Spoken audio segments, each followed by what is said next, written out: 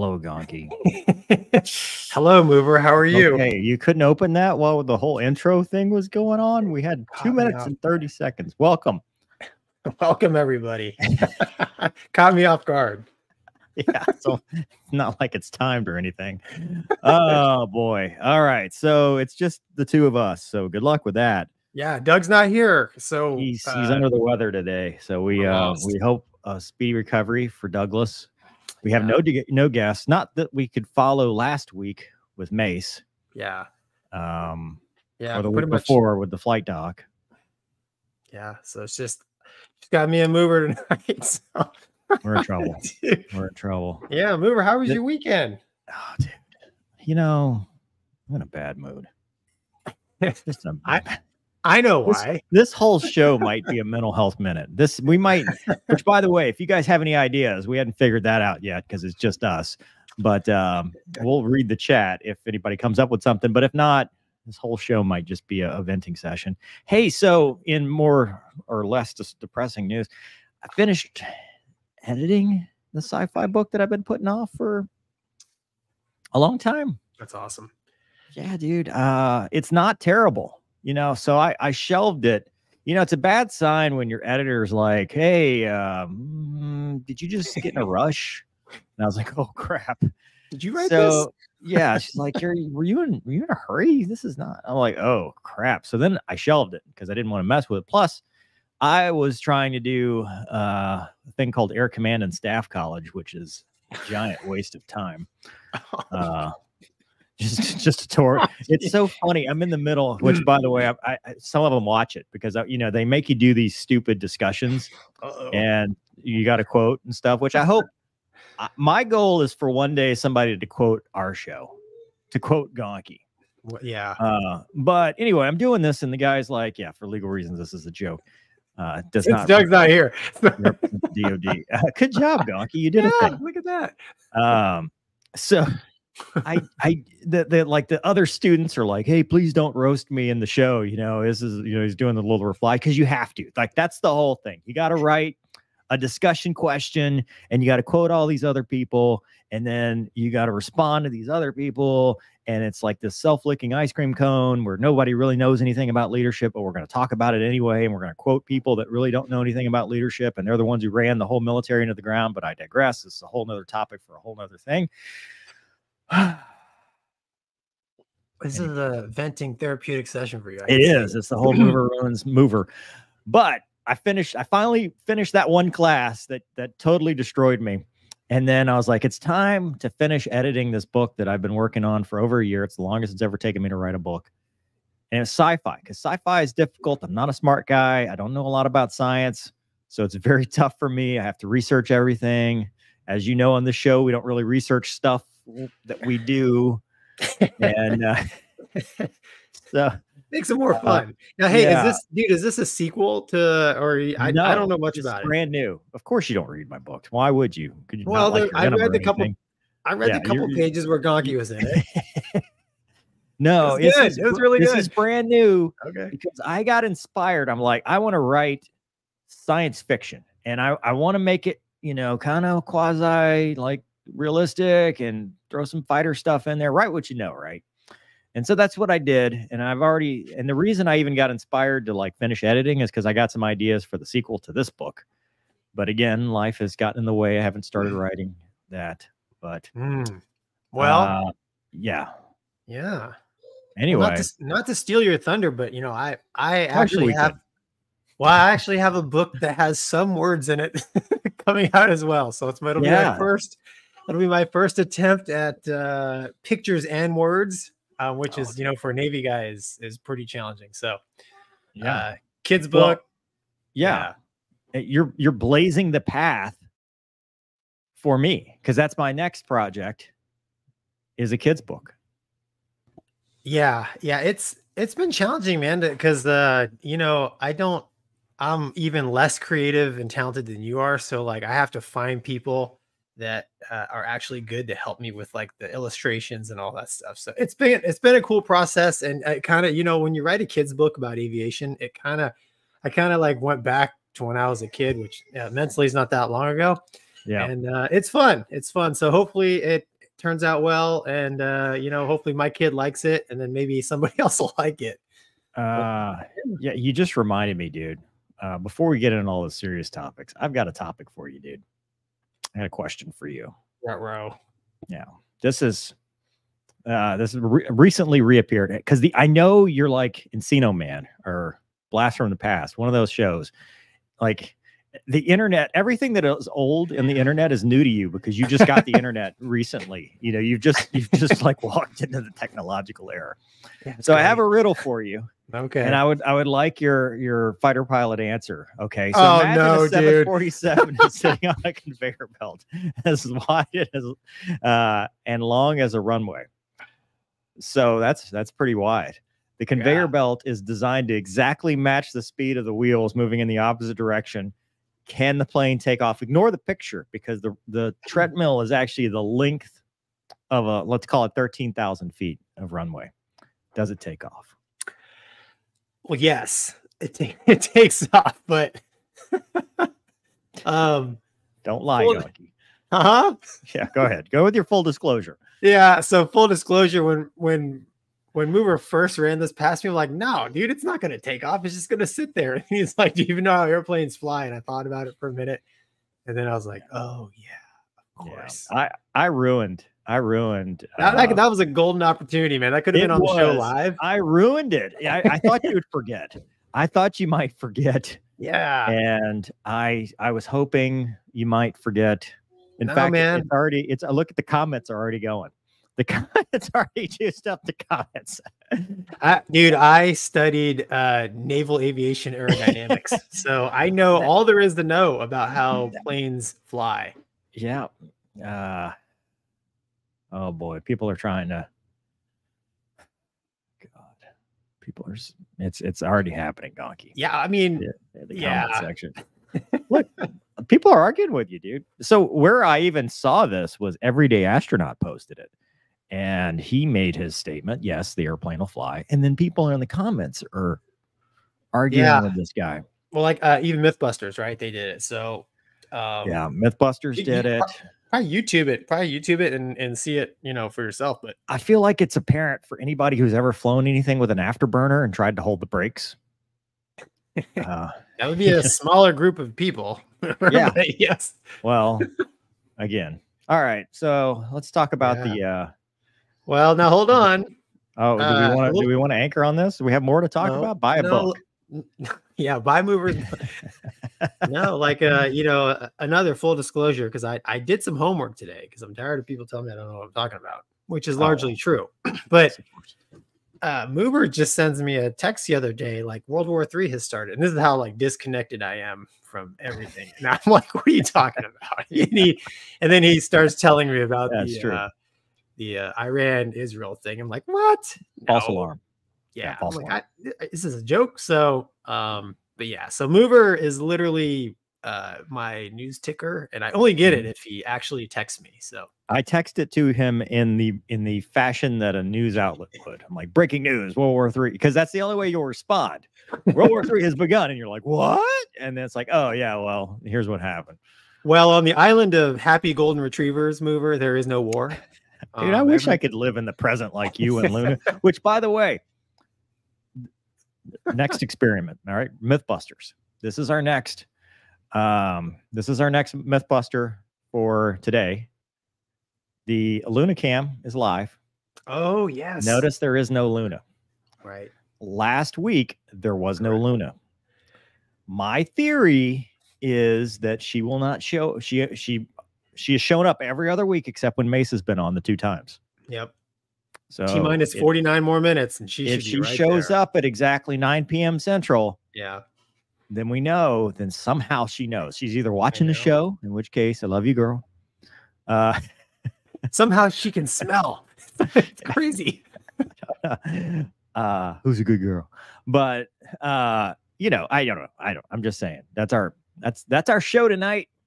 Yeah, we can make it all the way to 9 o'clock with the limited topics we have.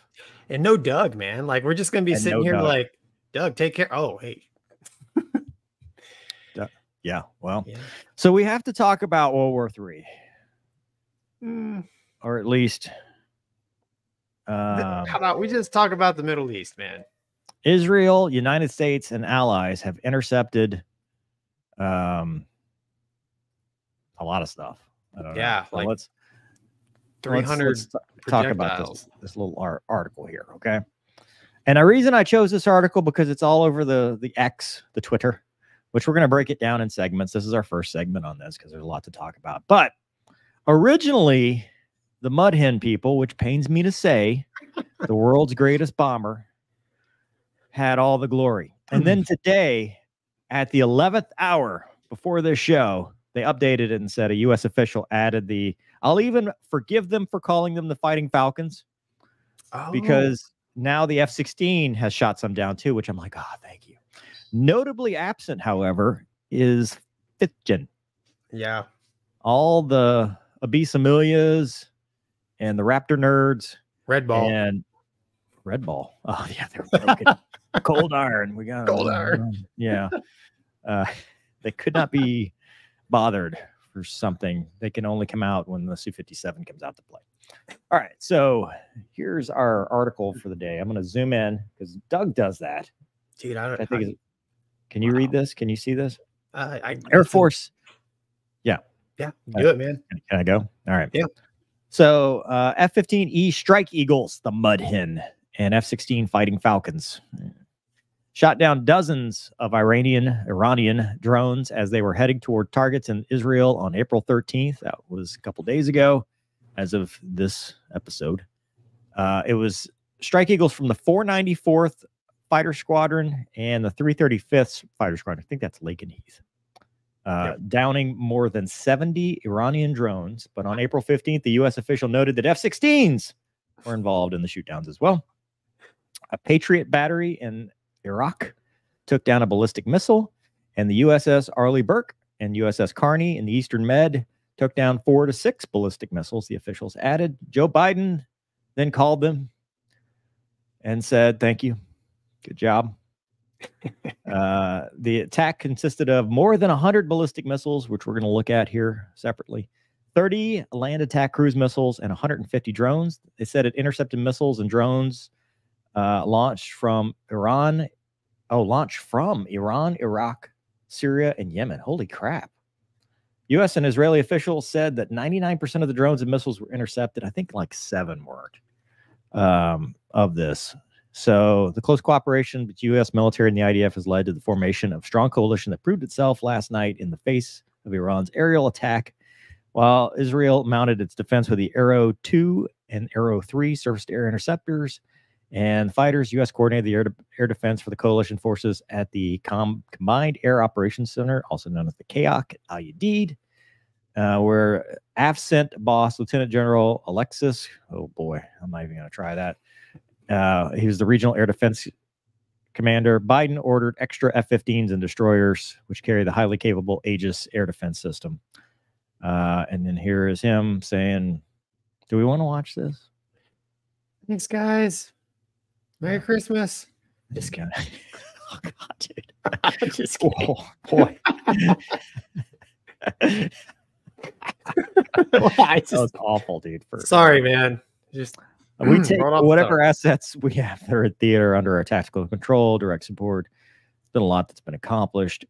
The UK was also involved. The Typhoon was also in the region, shooting down drones. And I think didn't the Jordanians use F-16s? Yeah, that's what I was about to get. There was, and I don't know if this is verified, deep intel, actual intel, no intel. The Jordan. Oh boy, that one's not a good look. That zoom works. Huh? That zoom works. Yeah. The Jordanian princess, which pretty cool. She shot some down herself. I don't know if that's true or not. I just saw it on Twitter, and you know everything on Twitter is true.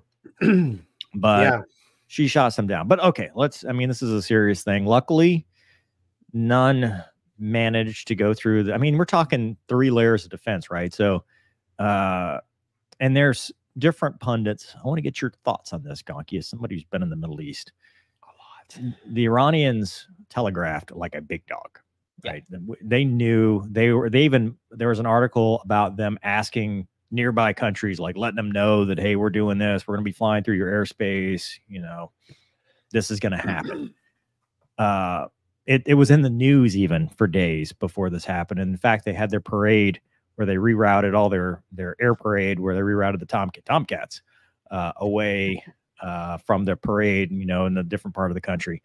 Everybody kind of knew this was going to happen. So there's two schools of thought. One is, you know, the Israelis killed their general, which is the same level guy that we killed way back in the day. And in that scenario, they bombed our base, but didn't hit anything. And so it was one of those, we telegraphed it. We kind of gave you a warning. We knew. And, you know, it gave them a show of force, because in that part of the world, the Iranian people are not bad. It's the assholes at the top that are bad.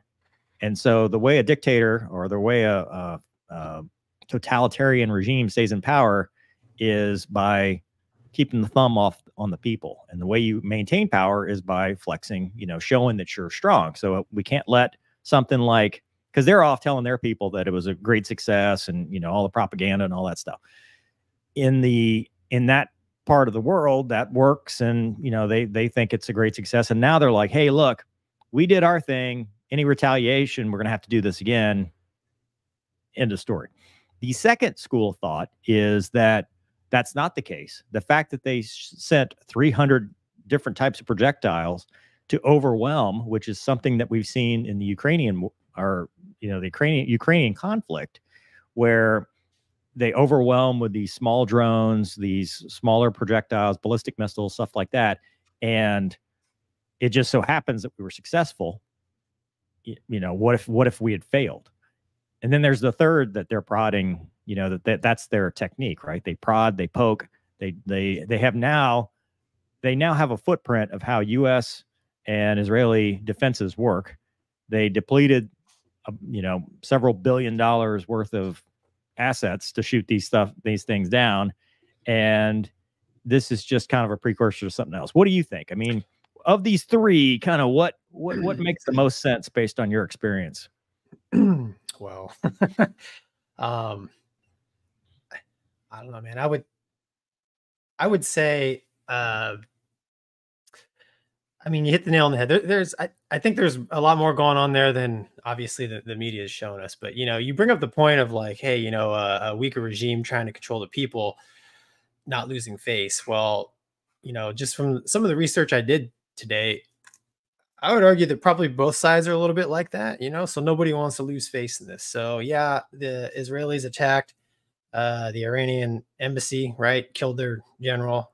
The Iranians have to do something, right? You know, I think they telegraphed it. I think it's kind of a show, man. I mean, think about this. You said those F-15 shot down 70 drones. Yeah. I mean, and they're Lake and Heath birds. I mean, I don't know. I think they're Lake and Heath. I'm not sure. We don't have. Even if they're not, I mean, logistically, like, you know, they launched. Now, granted, you know, the drones got to travel quite a ways to get to where they're going and whatnot. But like, that's a lot of firepower that has to be airborne amongst even Strike Eagles. So there has to be some planning involved. They had like you know what I'm saying?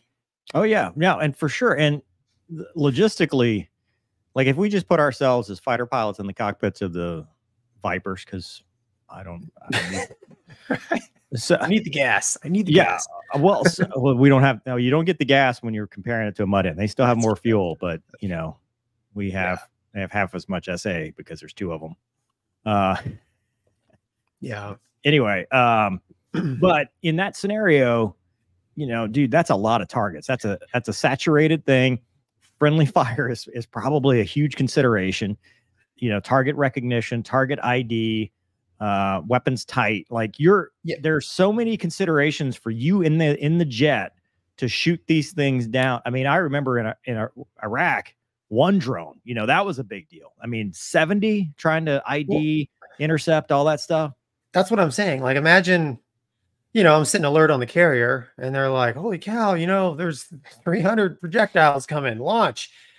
You know, like if you go with the ROE during peacetime, it's significantly different than the ROE during a known possible attack, right? Yeah. A known attack is going to be a lot more aggressive, which I think in order to shoot 70 of these things, I mean, you're talking probably, I mean, correct me if I'm wrong, man, 79Xs and AMRAAMs, right? I mean, yeah, I don't think they're using the gun. I think they're shooting 9Xs more than likely. Yeah, and you're not, you know, that's a big deal to hose one of those off. I mean, we shot them in training, and it's like, you know, if there's a yeah, well, but right, if there's a boat within like 100 miles, they're like, nope, call it off. Yeah. You know, no, it's too dangerous, right? So, in my mind, there was a lot of there had to be a lot of telegraph, and you know, I'm kind of waiting to see what happens now after the fact. You know, kind of getting ahead of ourselves, but. Yeah, well, I mean, we can talk about that part here. So, I mean, now, what do you think? By the time this is live, like when we make this clip, it could be overcome by events, right? Because right now, as we speak, the Israelis are saying they're talking about a response. So, you know, if diplomacy fails, which I'm not saying one way or the other, I mean, they have the right to defend themselves. You know, I think people go back and they say, well, tit for tat, right? The Israelis killed the general and now they're doing this, but that's bullshit. The Iranians have been poking through proxies for decades. Like, this is not the first thing they've done. Like, they have been doing stuff for a while. It's not just, oh, you killed our general, we're doing this. This is the first time they have overtly done something. But it's not the first time they've been involved in something. So I think it's well within their rights, the Israelis, to respond. Now, will they? I don't know. You know, I don't know. I'm not in the room with them. I'm not part of the high level meetings. I don't know, you know, what they're thinking. However, it is possible that they use their F-35s to take out nuke sites. It is possible that they go after the areas that shot the missiles, you know, the military targets that shot these missiles at them. Right. There is a possibility because, you know, they do have the capability to do that. So I kind of agree with both sides, right? I agree with you. I say, hey, this was just for show, but I think it was irresponsible, because what happens, you know, you can give them, you can telegraph all day, but it's like you've talked about with the Houthi drones in previous times, where it's like, what happens when that one gets through? I mean, can you imagine if one of those cruise missiles had landed, you know, downtown Tel Aviv? You know, can you imagine? Because, I mean, dude, it's lucky and skill that they stopped it, but yeah, I mean, you know, I don't know. The other thing is, you know, the Israeli air defense is extremely robust, right? They call it the Iron Dome, right? And yeah. I mean, it's capable of repelling, I'm going to say, real attacks. I don't know if that's the right word, you know, not drones that are just, for lack of better words, droning in. Yeah, it's for rockets. It's mostly, I mean, that part is for the rocket. Like, they have a layered defense system. Right. And, you know, the whole, I don't know, the whole tit for tat thing, you know, so I grew up in Saudi Arabia. I was there all through the 80s and 90s. And, you know, unfortunately, there was a lot of violence in that region. And, you know, at the school I went to, there was a lot of the kids I went to were sympathetic to the, you know, Palestinians and their cause. And I, you know, I can see, I don't take sides in this, man, because I can see both sides of it. I was there through Gulf War 1991, and I saw firsthand some things that came out of the media that ended up not being true in order to shape the minds of Americans, Westerners. So it's too early to kind of, in my mind, just my fighter pilot opinion, it's a little too early to you know, declare hostile, at least for me. But if we're talking about just the, you know, the, like, tactically, what the heck just happened, and the fact that the Israelis, with help from Jordan, which, you know, it's crazy to me that other Arab countries were, helping. Yeah. Right. Well, they don't want to see this. I mean, that's part of it, is they like, whoa, easy. Right. Which is great, but it's crazy to think that, like, we've been talking about, they literally launched 300 projectiles at them. And I don't care if they're slow moving drones, like you're saying, man, like the odds of stuff getting through with just sheer numbers is high. And thankfully, at least from what I've seen, the casualties have, been low. I don't know if anybody's been killed from these attacks. I didn't see any of that. There was a little girl that got injured. Was there injured though? I mean, thankfully no one's. Yeah, and she was, I don't know where it was, but there was like a little girl that got hurt pretty bad. Yeah, well, that sucks, man. But given the sheer volume of things shot at Israel, I just think, even if this is a dog and pony show, dude, I mean, holy cow, really lucky. Right? Well, it's a hostile act. It doesn't. I mean, right. So if I tell you I'm going to shoot you and I shoot you and miss, or your bulletproof vest stops it, am I still not committing attempted murder? Yeah, I totally agree with that. It is a hostile act, but in the big picture, obviously the ball right now is in Israel's court, right? Yeah. It's their turn to do or not do. I think the United States' stance is we're not going to help you as far as, participating in any kind of strike. That could change tomorrow. Who knows? But, if it keeps going back and forth, the natural tendency is to escalate. Then we end up in like Movers Text or World War III, which is not what I think anybody wants. Arguably, they don't need the help. Correct. The Israelis have a history of not needing help in situations like this. Yeah, I know, but nobody wants, nobody wants anything long and drawn out. Especially, I mean, we just got done with a Middle East conflict that was long and drawn out, right? I mean, country like Israel, man. I mean, that's their home, right? I mean, the worst thing you want to have is just violence on the other side of your fence, right? So, I don't know. It's interesting times we're in. I will say that the videos of the air defense over Israel at night was all right, spectacular. I mean, I witnessed Patriot batteries taking out Scud missile like live in 91. And I mean, the whole Scud attack thing as a kid to me was insane. And it kind of brought back like mini PTSD, right? Memories of that. So, I mean, but it was pretty spectacular, that the light show going on. Do you have a? Yeah. So that's a good segue, because we've got the IDF intercept, and then we've got the exo-atmospheric intercept. We got a couple intercept videos we can look at. So this is the IDF UAV intercept, but I don't think there's no real context to it. I think this is like a F-35 tracking another, like a surface to air intercept. I don't know that this is from that, but anyway, here's the.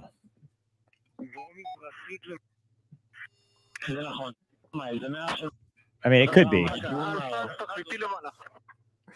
Do you recognize that pod by chance? I think that's from an F-35. Think so. I think that's their yachts. It looks similar to some of the ones we've watched before. So that's the Shaheed, I think, drone. Look at that thing. Yeah. I want to bring this up for the UAV crowd, the UFO crowd. See, there's no propulsion. That's just how they look. Every time we do one of these, they're like, well, that's just how they look. He was a little late in light speeding himself out of the Wes. Yeah.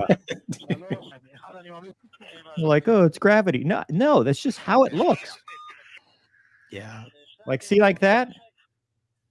Interception of cruise missiles. That's what a cruise missile looks like. Yeah. It's a lot like the videos that we've seen. Except there's no boom. Now you see that one's got a heat. Yeah.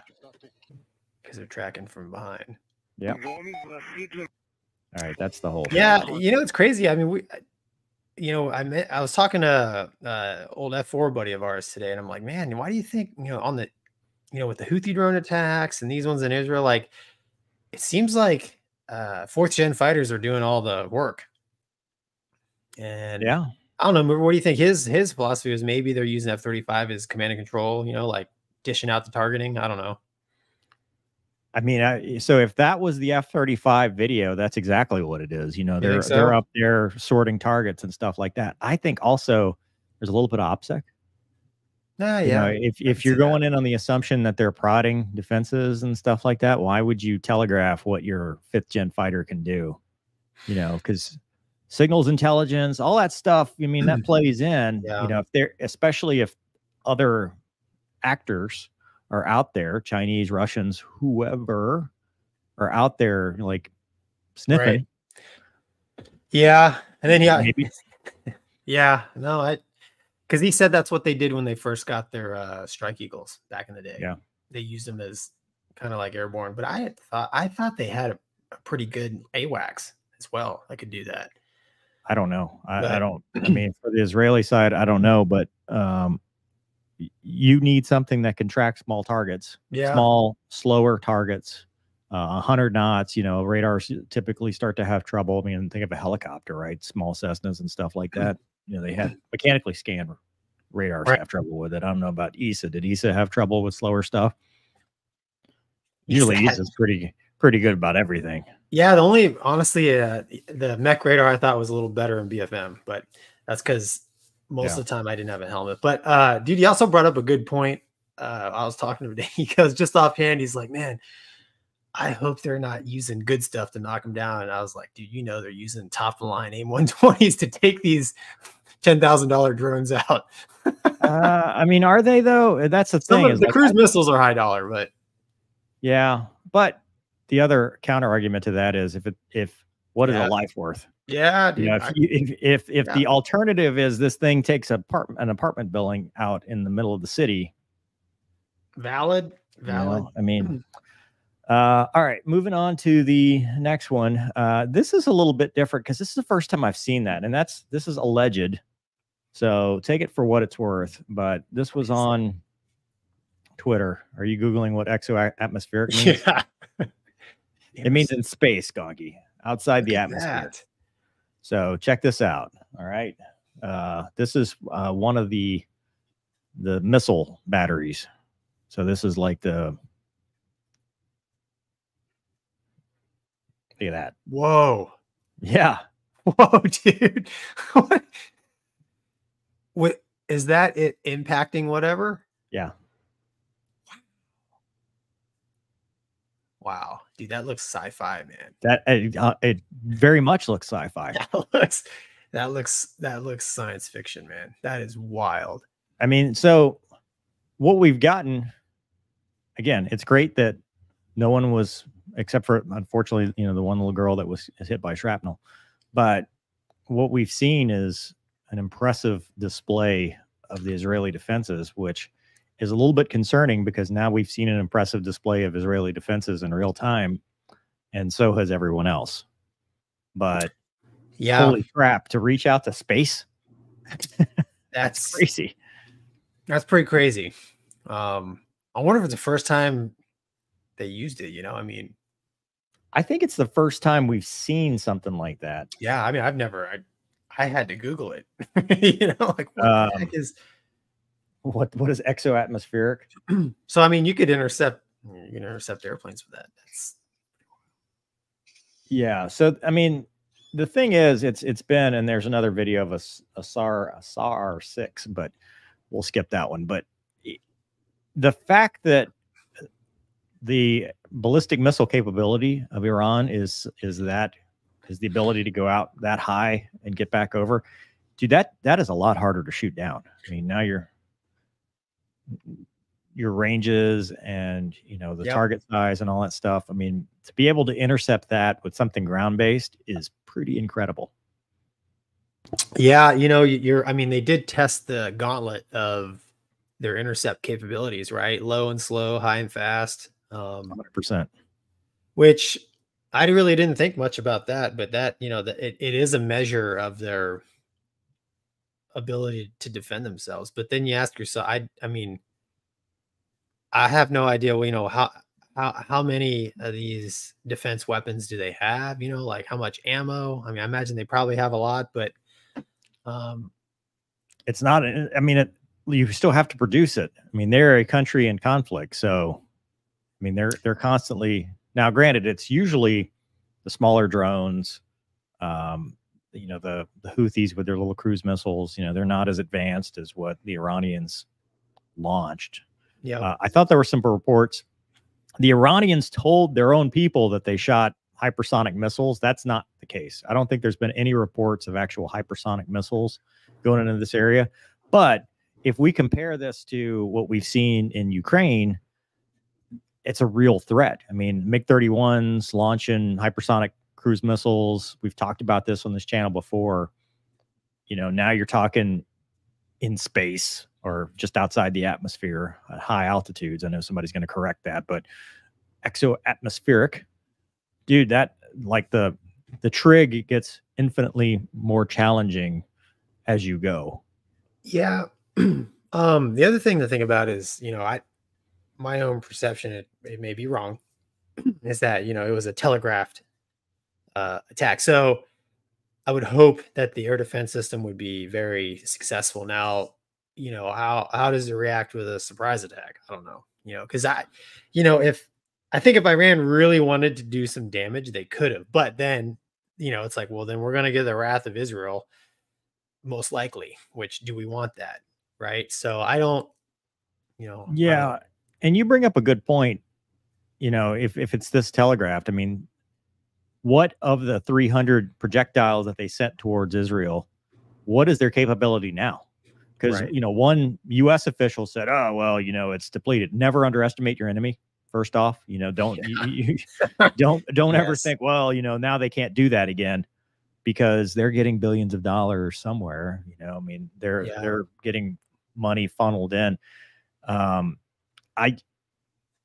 It's just, to me, it's very interesting that the tech we've seen from, you know, this country on both sides. I mean, you kind of expect it from Israel, but the fact that the Iranians are shooting, they have a very good ballistic missile program. I mean, they have, and what happens when it's nuclear tipped?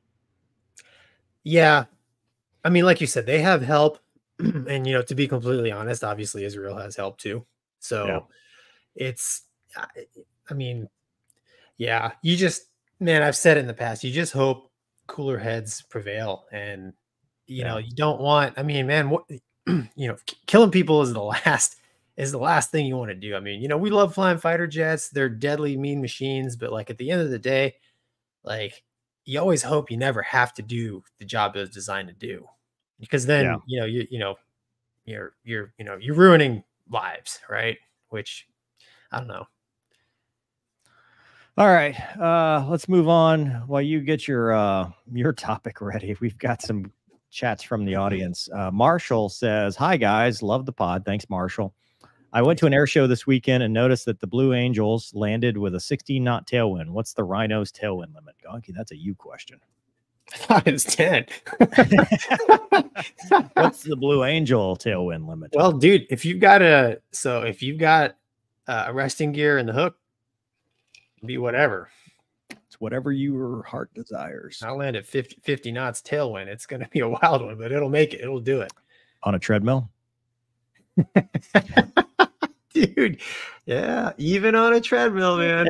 So, yeah, that's where it matters. Garrett says you should watch the Danish Navy drone intercept. Google that. Danish drone intercept. We don't have a Douglas. Like the Danish, like helping the Iranians, or just like a generic? I wonder. This says the Danish frigate suffered weapon system failure in the Red Sea. Huh? Danish frigate Iver Hootfield. Did the Danish down help? 4 Houthi drones? All right. Well, we can't do that. We don't have the tech to do this right now. We don't have Doug. Thomas says, for Luna's Scooby Snack Fun mental health moment, if either of you had a toxic boss. Oh my gosh, dude. Mover, calm down. Calm down. Jesus. Wow. Yeah, take 5. Yeah, we have I've had the most toxic bosses. Man. The duo, the trio, the triad. Where's Luna?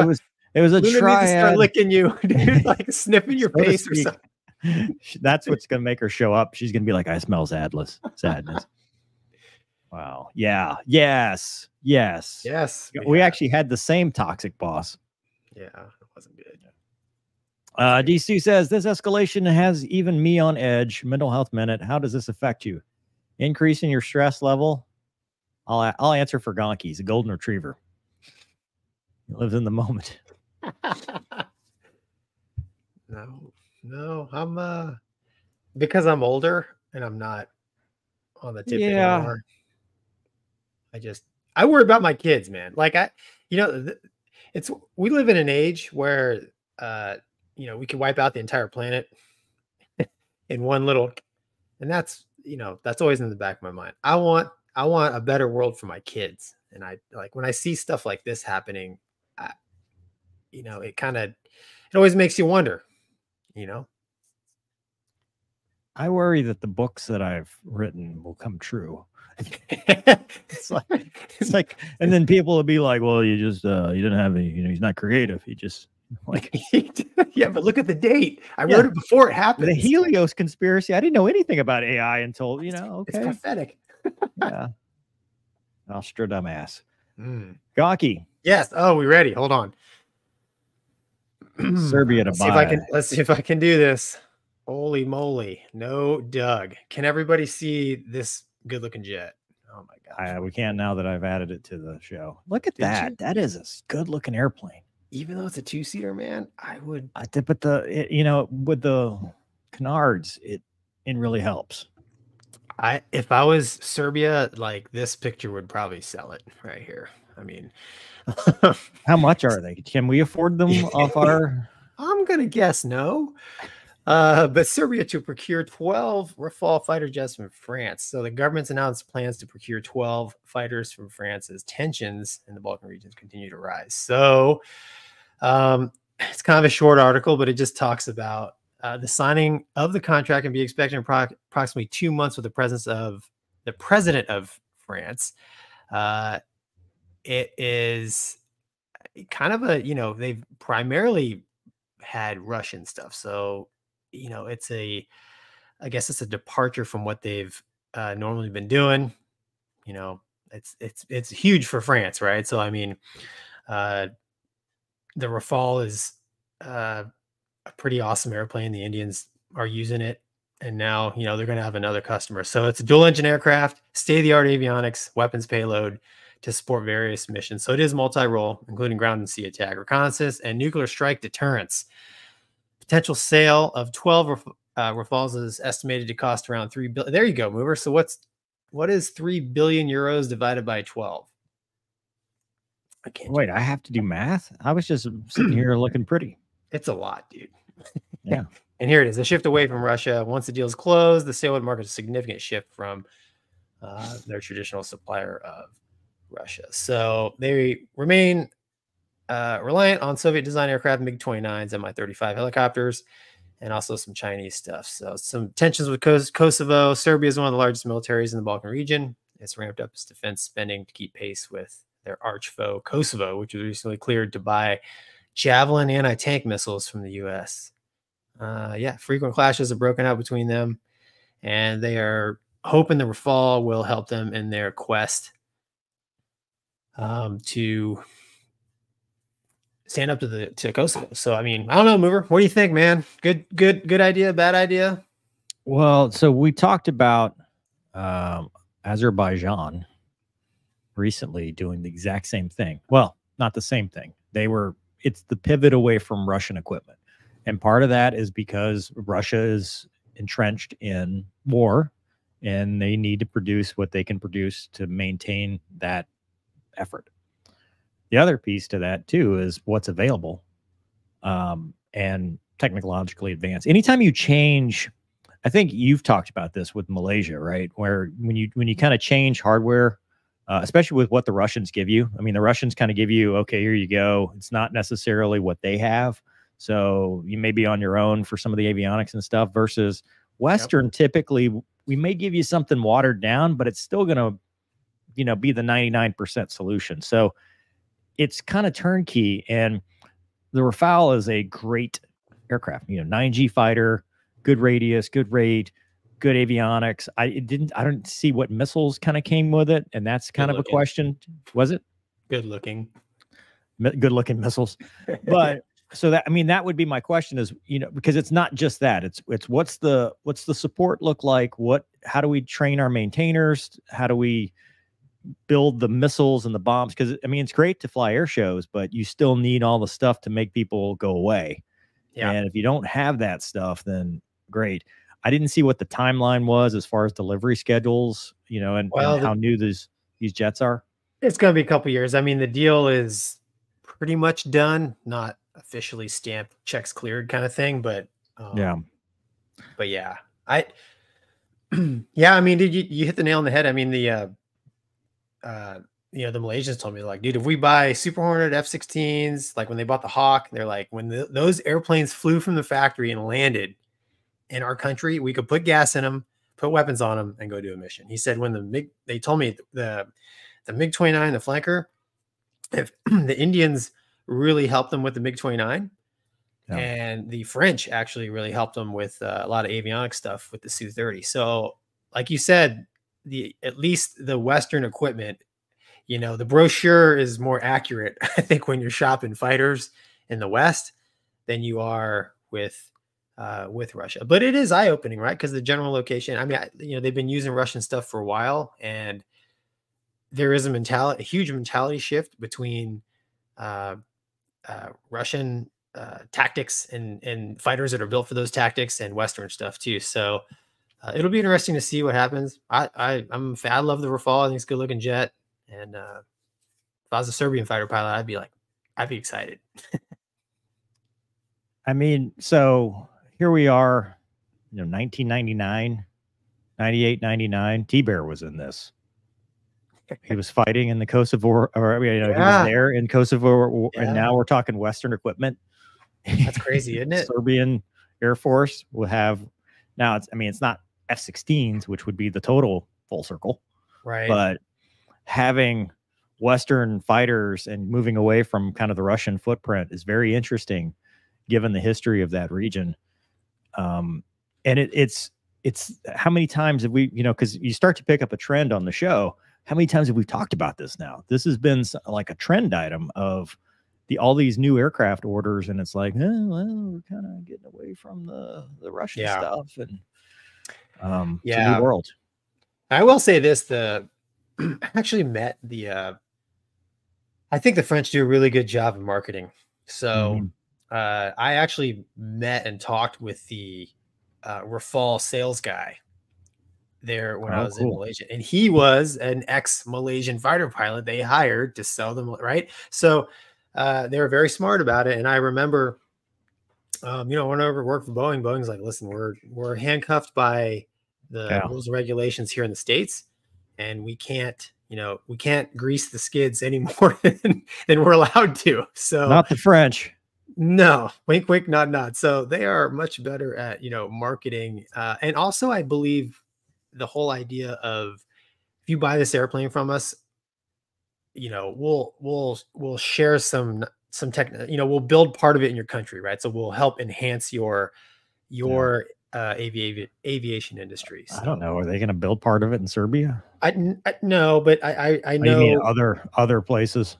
Yeah. Yeah, exactly. So, cool. Because I mean, who wants to buy? I mean, ideally, you are self-sufficient in your own military and your own fighter, right? So if you have some domestic capability to create, maintain parts, right, that's always a big plus too. When you're thinking logistically, you know, we're going to buy these fighters, and it's a lot of money, right? So yeah, and a long period of time too, probably. Well, and here's the other piece to that, because we're going to talk about tensions in another country later. But okay, Israel, Iran, Serbia, Kosovo, Ukraine, Russia, like the world is not doing so great right now. There's a lot of tensions and a lot of borders. Like things are ramping up across the board. It feels like people are putting their dukes up. It feels like we're just, well, I mean, okay. Serbia, Kosovo, right? 1998, 99. So we're just doing reruns. We just keep going. We're doing the same conflicts. Yeah, it's almost like I've seen a lot of this before. Yeah. And we hate it because, even though we trained for war, that's the last resort. You don't want, you want 100%. Something else. Anyway. So on this topic, though, before we move on, Randolph says, interesting that Serbia didn't go with China and get the J-10 or JF-17, especially since JF-17 has some commonality with the Fulcrum they once flew. And that is a good point, because when we were talking about the other shift from the previous Russian equipment, the JF-17 was one of them. Well, the JF-17 was a valid option as well. So, it's interesting that they didn't do that, but it could be another manufacturing thing. What was available? Who was, like you said, who was selling the hardest? I think the Rafale's much more capable airplane than the JF-17. Way better looking, but I didn't want to say it, but I mean, I'm thinking it. My inner Frenchman. All right, moving on to jets. We're going to talk about another jet that's near and dear to we've talked about on this show before, and that is the Eurofighter Typhoon. Europe knows how to make some good-looking airplanes, man. Yeah, I feel like there's not a whole lot of different ways you can make them, but these days.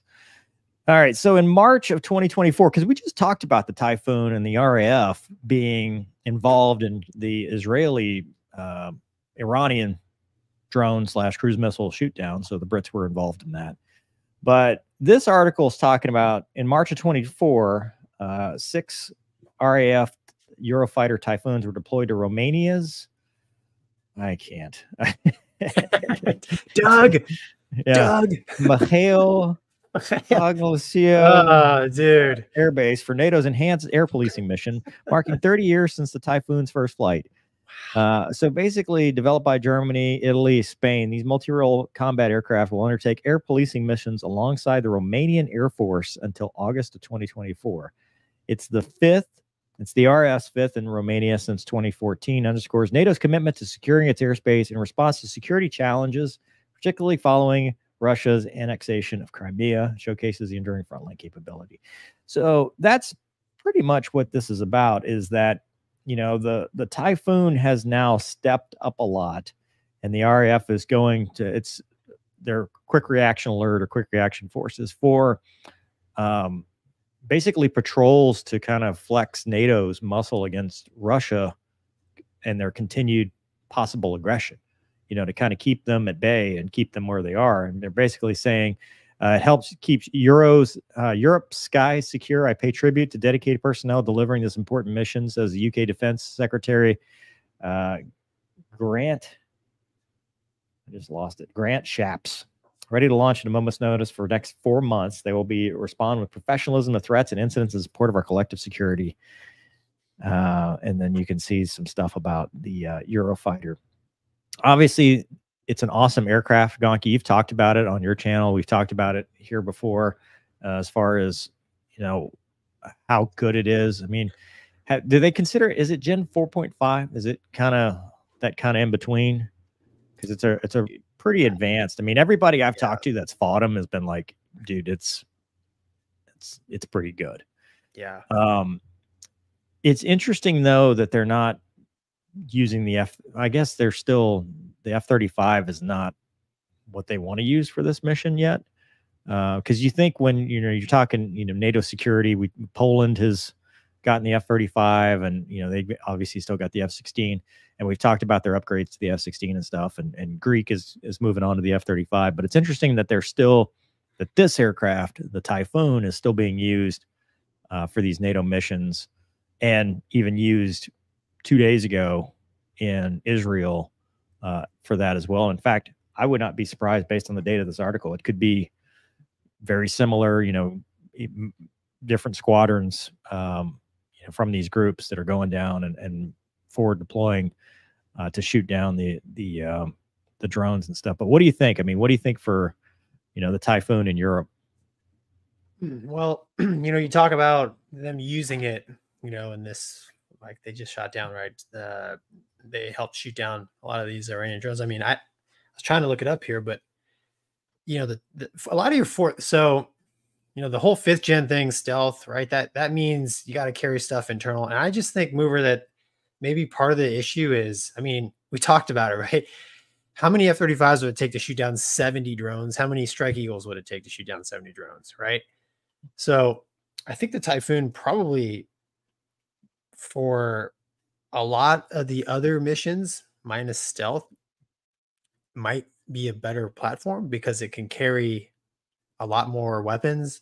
Probably since it's been around for a lot longer, it's probably authorized and cleared, and the tactics have been established for a entire spread of weapons. So if they need an airplane now, it's like Typhoon is ready. That's a good point. You know, JSF might on paper be better, but we haven't doped that out yet, right? We haven't tested it. And then, you know, like I said, it's as soon as you put pylons on Fat Amy, you might as well launch an F-35, right? You mean a Typhoon? That's what I meant. Yes. Sorry. Yeah. Yeah. You know, I've seen a lot of the Navy versions of the F-35 flying around with, you know, pilots, just stuff hanging on the wings. I'm like, you might as well be driving around in a Super Hornet, you know? So, and that's a generalization.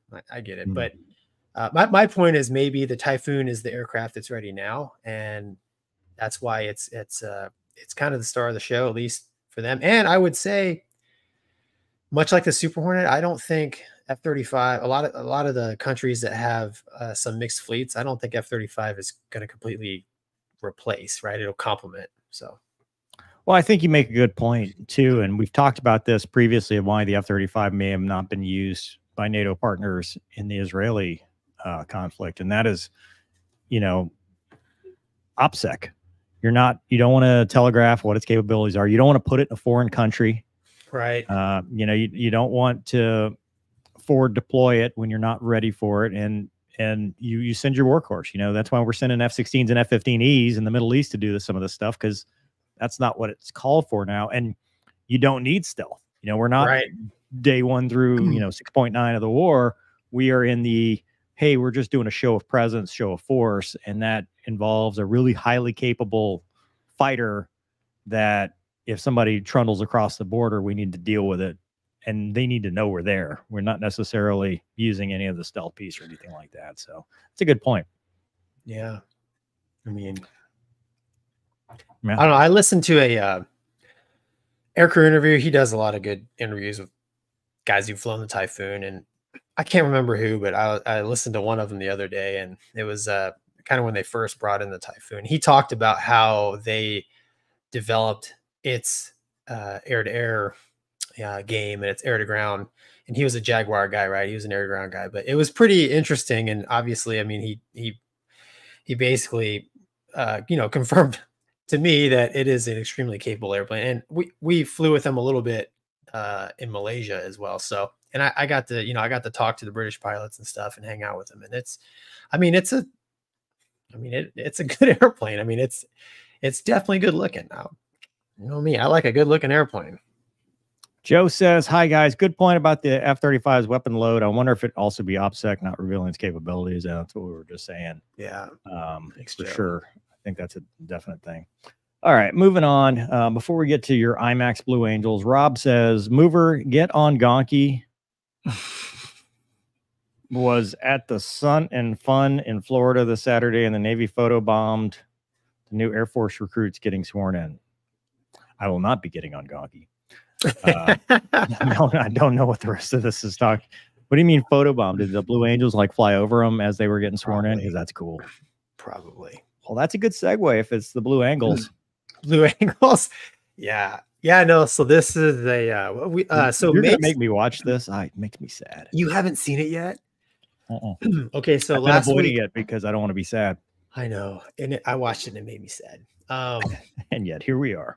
Literally, I could be anyways. But Mace, you know, last week we had her on, and I think she's the one that brought it up, right? The IMAX thing. And so it was a chat.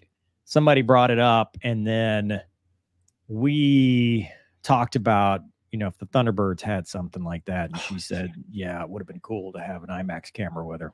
Yeah, so I This is good, man. So I want to get your reaction after you watched it. I've not seen it. I have not seen it. Because I've watched it a couple times, and other than a few slightly cringy moments, it's exceptional. So go ahead, man. Okay. All right. Can I play? Are we ready? Here we go. It's rated G. I didn't think things were still rated G. The blues are. Now I'm sad. Yeah, engage the sadness. What do you think, man? What stood out? Sadness on ready now. I'm reminded, I almost did maybe I did. I don't remember. There was so much going on during the pandemic. Back in 2020, they took a camera into a Blue Angels demo. I think I asked Mace about this in our interview. They did they sat there with them as they did the brief. Yeah, I remember this. It's so creepy. They go through the whole They go through the whole thing, and they're like chair flying and closing their eyes, and it's just different. It's a whole different community. It's a different atmosphere, and I get it. That's what they do. That's their thing. You know, that's whatever works for them. More power to them. I'm not a Blue Angel, but dude, that looks awesome. Yeah, just the cinematography of that is incredible.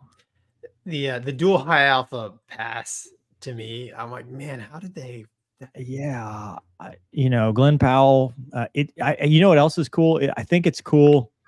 Glenn Powell, I think, will be the next Tom Cruise in the sense that he caught the bug from Top Gun Maverick, and what was the other movie he made with the World War II?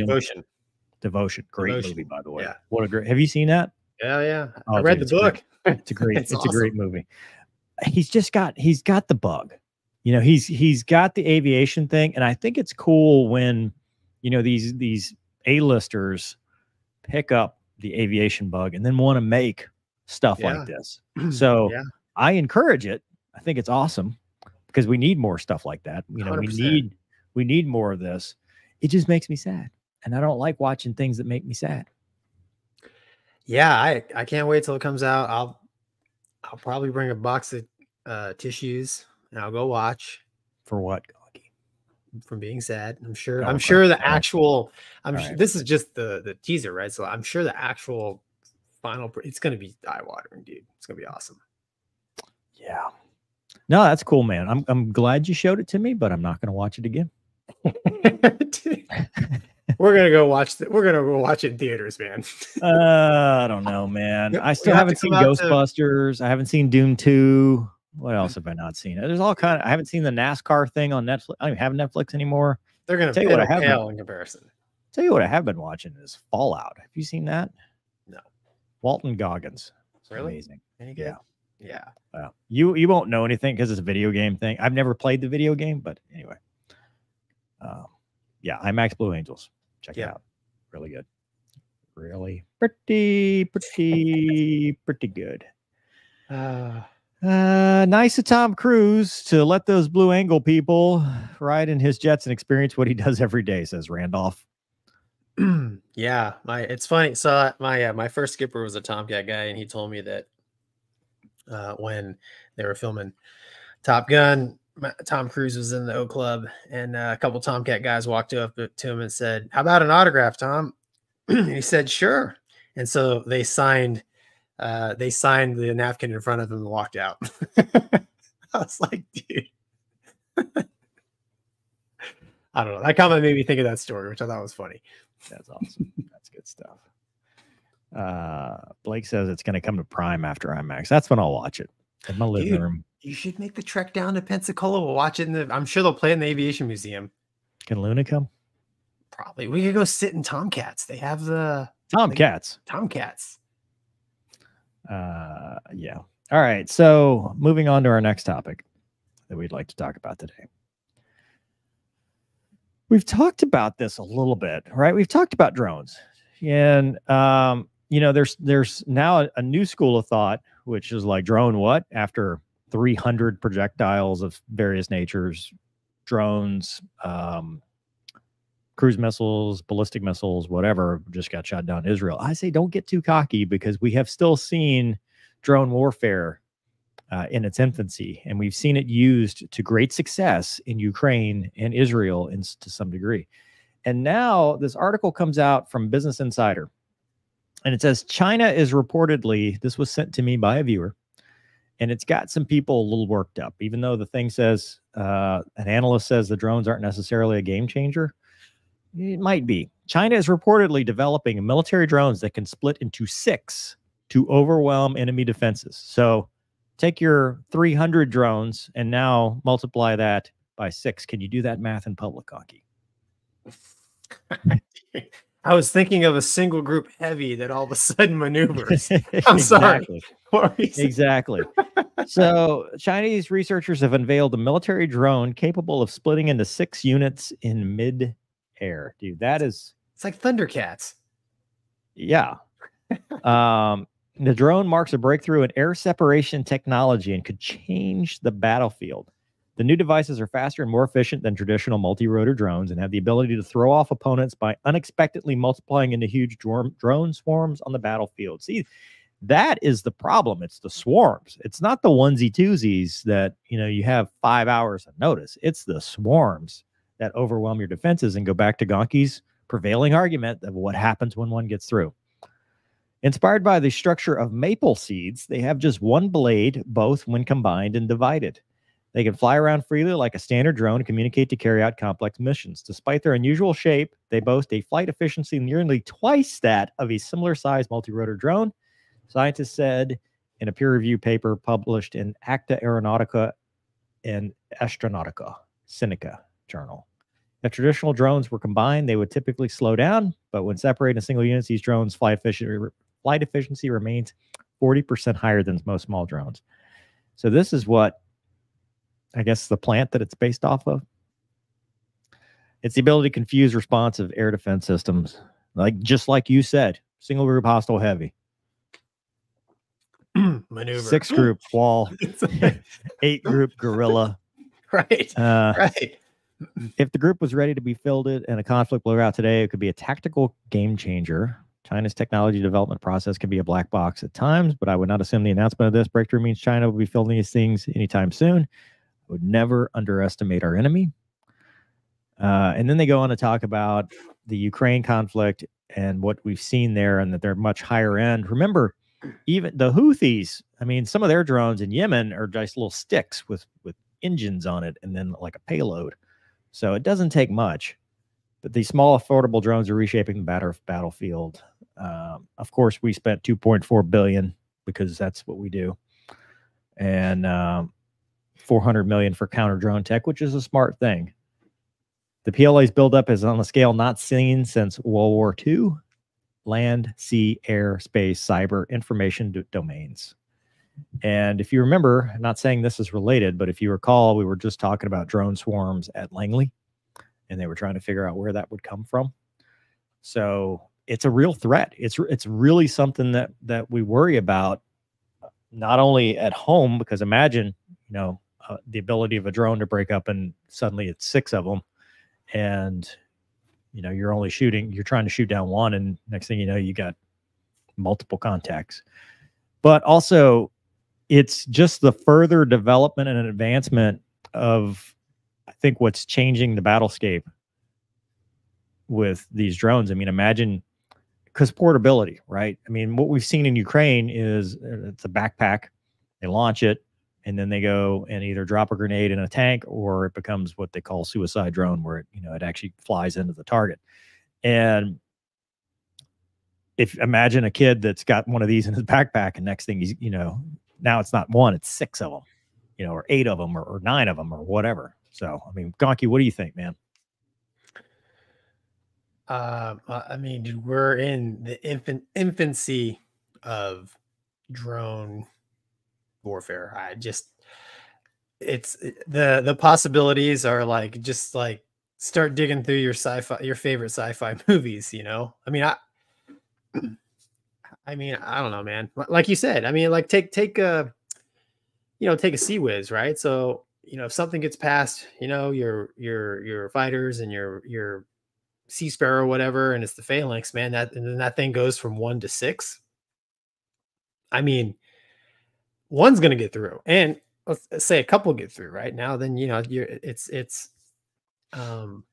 it's truly, in this particular article, it's truly force multiplier, overwhelm them with numbers, and it's scary, man. I don't.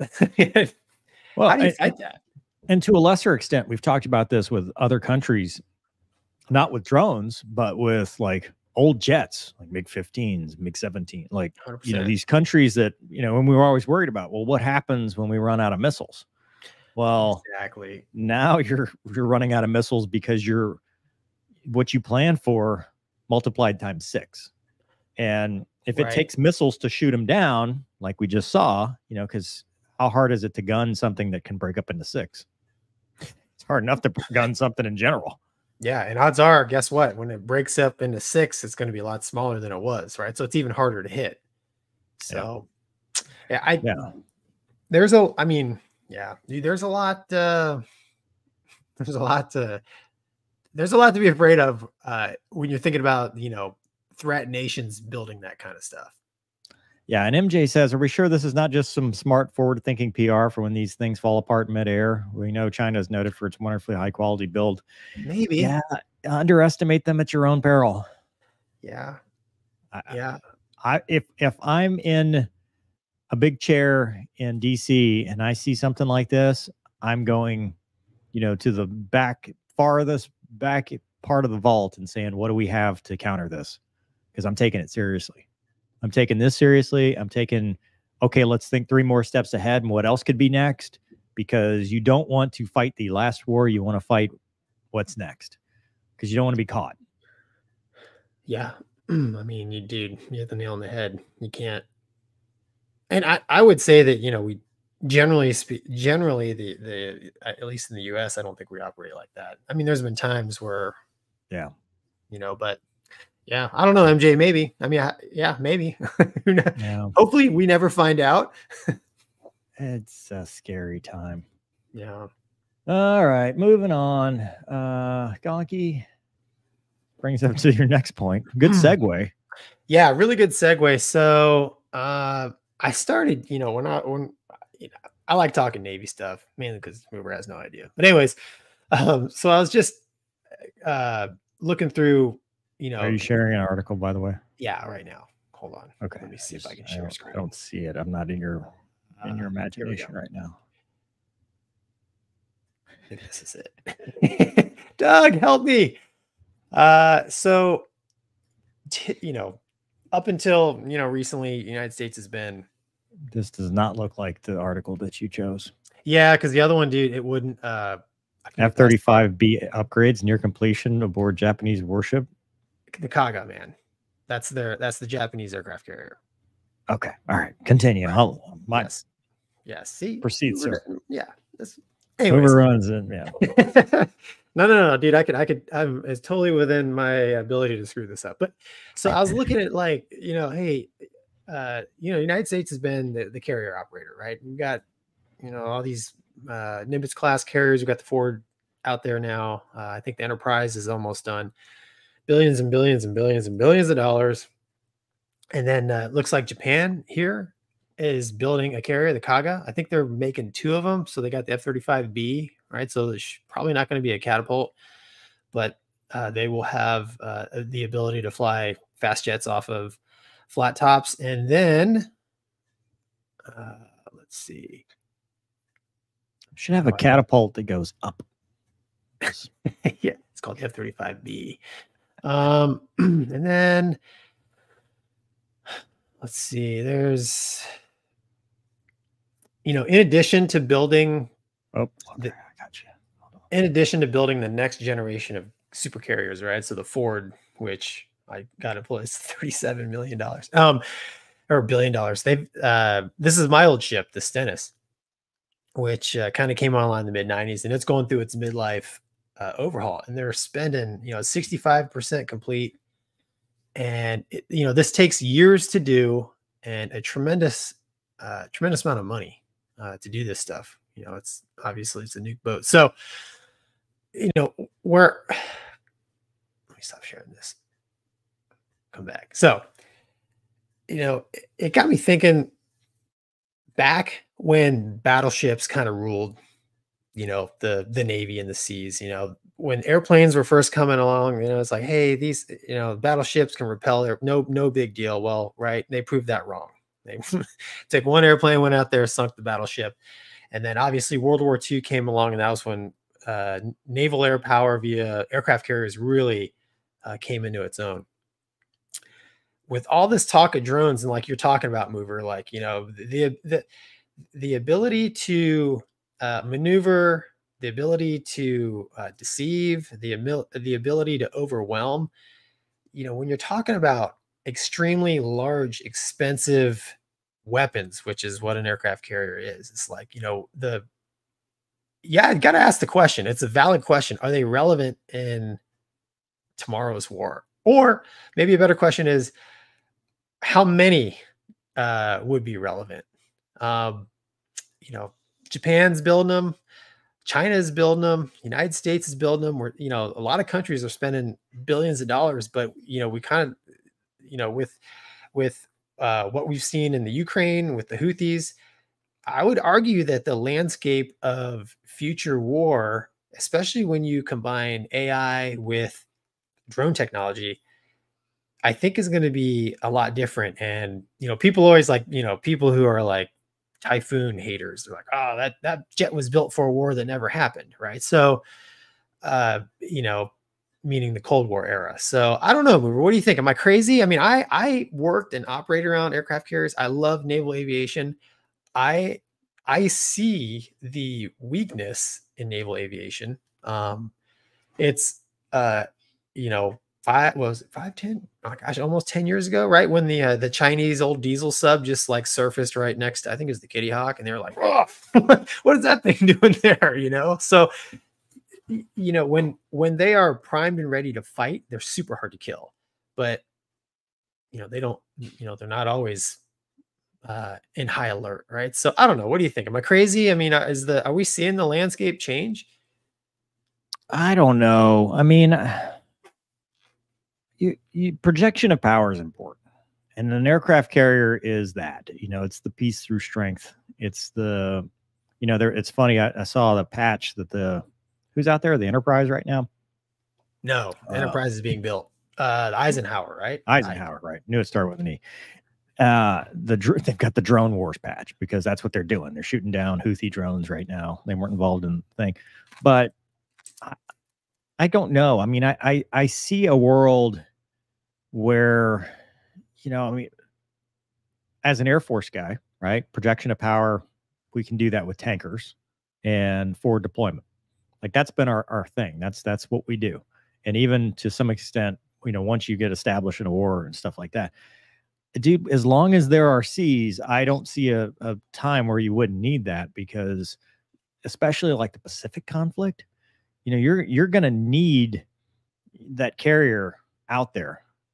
You have to, you know, what are you going to do? What are you going to do for air power? You know, until you get some level of established footprint, you're going to need those carriers out there.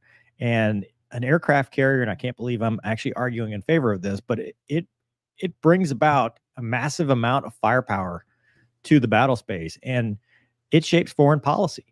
I mean, how many times have we parked aircraft carriers off of coasts and said, FAFO, you know, F around and find out. And so while I agree that technology changes, but I think the technology changes on the carrier, you know, I think there's some very smart people on the Navy side that are developing counter drone stuff and new tactics and new ways to use naval aviation for that end, not to be obsolete. So I don't see it now. And eventually when we go to space, that's the footprint we're going to take. We're going to take the aircraft carrier footprint in space. Like that is the next, the final frontier. So yeah, I agree with you on a lot of that. I just, you know, every once in a while, right? Like a like a technology comes along that just redefines everything. You know, like, yeah, and I think it will. I mean, I think you're always going to have an escalation of technology, but every time a new technology comes out, typically somebody has an answer for it, or you hope. Now, yeah, it may be costly, but eventually, assuming the right people are put in place to do it, you know, there are smart people that are out there working. You hope. I mean, otherwise, yeah, we just lost. What's a carrier cost these days? See, 37 billion. Is that what I saw? Oh, here we go. No. Sorry. Way over budget. Unit cost 12.9 billion. Dude, that's crazy. That's what the Ford cost in 2018 dollars. So we've had a little inflation since then. So maybe a little more. Yeah. I mean, yeah, they're expensive. I mean, yeah, they're amazing. They're amazing. Extremely powerful, but I always, you know, I think it's a valid question to ask, and I'm certain that like you're alluding to, there's probably 50-pound heads working on it right now, like to make sure. Well, it's more than just that, though. If Wombat were here, he would let us know. But like you're a Japanese carrier, where's your E2?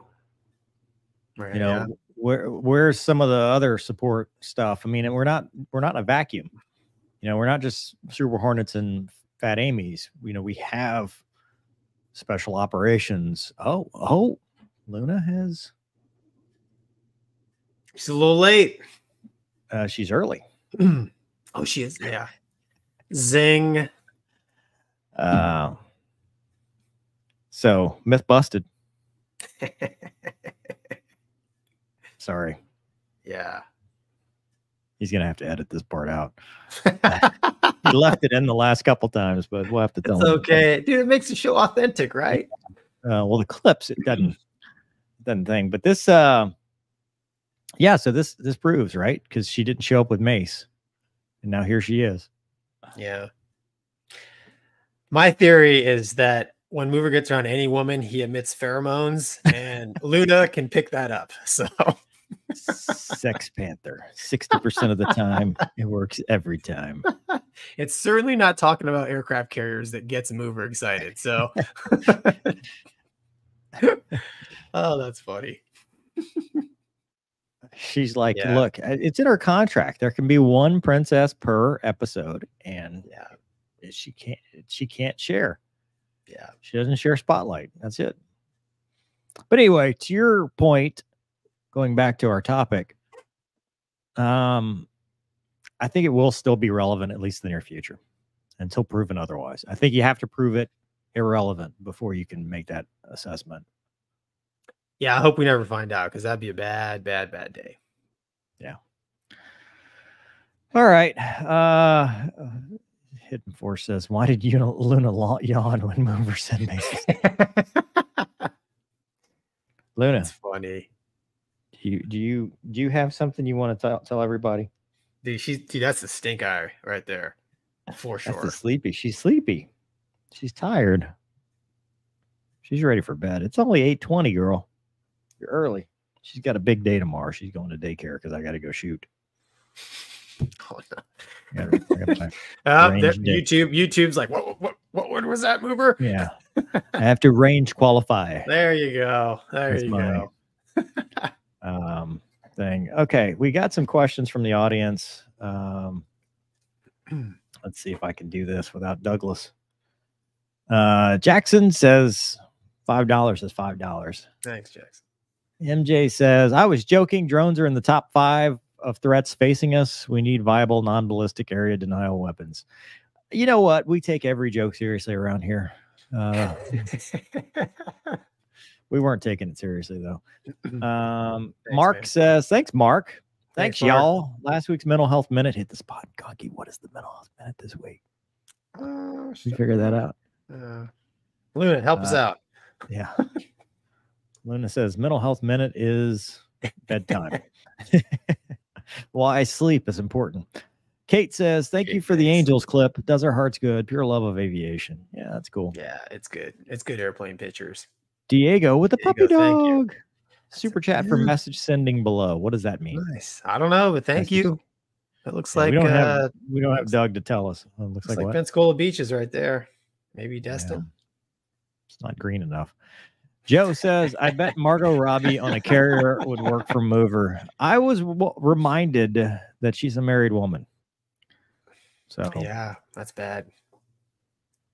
Just so you're aware, not a home wrecker. JP says, good evening, guys. Thanks, JP. Let's see if I can find some random ones here. Luna best be on next Sunday to help with the doggos. Oh, Hammy, we're going to be doing that thing. The K9s for Warriors. It's the DCS tournament. Sunday evening. Yeah, Sunday evening. Gonky is suggesting Mover is like the human equivalent of Pepe Le Pew. I'm going to have to Google that.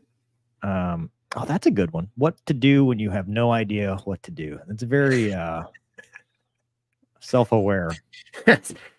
sounds like what was going through my mind at every commit. He says that's Pensacola. It is Pensacola. Gonky's right outside your window. Yeah, I couldn't tell you what I wanted in the super chat. That's awesome. I recognize the sand. I mean, come on. Zena says carriers are necessary for terrifying airmen and showing off to other countries. True statement. Read the message I wrote below the super chat, please. Oh my God, you're going to make me scroll. Where even is the super chat? Gonky, keep them entertained while I search for this. Well, Luna. Diego says DCS VF31. Nope. Okay. Dingo Stud Eyes is the channel. Dog channel? Maybe it's not below. Maybe it's above. I don't know. We need Doug. Yeah. We need Doug for this. He's the one. Just say it again. Say it again. Doug manages the chat. Just say it again. Say whatever you want to say. Goodness, the tournament. I've only flown the F4 for testing. Better get current. The F4? You can do that? Oh, movie. That's Mover. What did you think of Fallout? I like it. And Ella Purnell. She married? She's got a boyfriend. Dude, I have to ask, man. But she's a fine actress, is all I'm saying. I like Walton Goggins. He was in Justified. And anything he's in is usually pretty good. And he's pretty good in this. Shanghai says, I'll be joining a trash. Oh, Shanghai will be there. The has-been. Yeah. Yeah. What? Nice. And then that is it. Let's see. Because of the pheromones. Dude, I'm not smart enough to think of that on my own. I just thought of Transformers, in that scene when. Yeah. What is she doing? She's taking a nap. She's like, I'm done. All right, let's get back to the show, huh? How about that? Can we do that? I do that? We got something. Chris says, I was watching one of the old helicopter videos. What does the little saying Lester says about 3 WCs and top of T's mean? Well, that's a blast from the past. 3 Gs.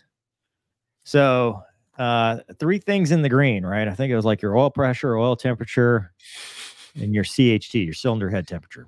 So all those things were in the green. Your top of T's, which that's a turbine thing. It just meant that your rotor and your engine RPM were both in the green, the needles. And then no warnings and no caution, no WCs. Fuel's good about an hour. It's kind of self-explanatory. It's how long you have fuel remaining. And then clear is you clear. So. Is the Iranian army going to get slapped again, says Seba. We're going to find out. I doubt it. I hope not. I mean, not that I hope that the Iranian army doesn't get slapped. I hope we don't devolve into World War III. Like, can't we all just get along? I know. I'm saying. Okay. Gonky? Yes, sir. I say that, and then we're going to cover tensions on the Thai-Myanmar border. Thailand's F-16s check MiG-29 jets conducting airstrikes near the border. Did you know about this? No. Okay. I did not. Continue. Well, this happened.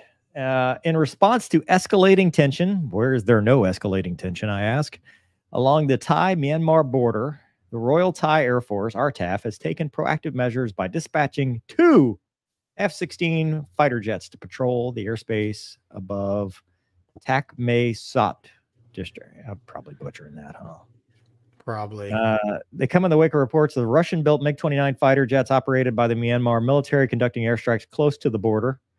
They announced via a Facebook post on April 10th, citing the need to monitor the situation, particularly in the vicinity of Mayawati Township.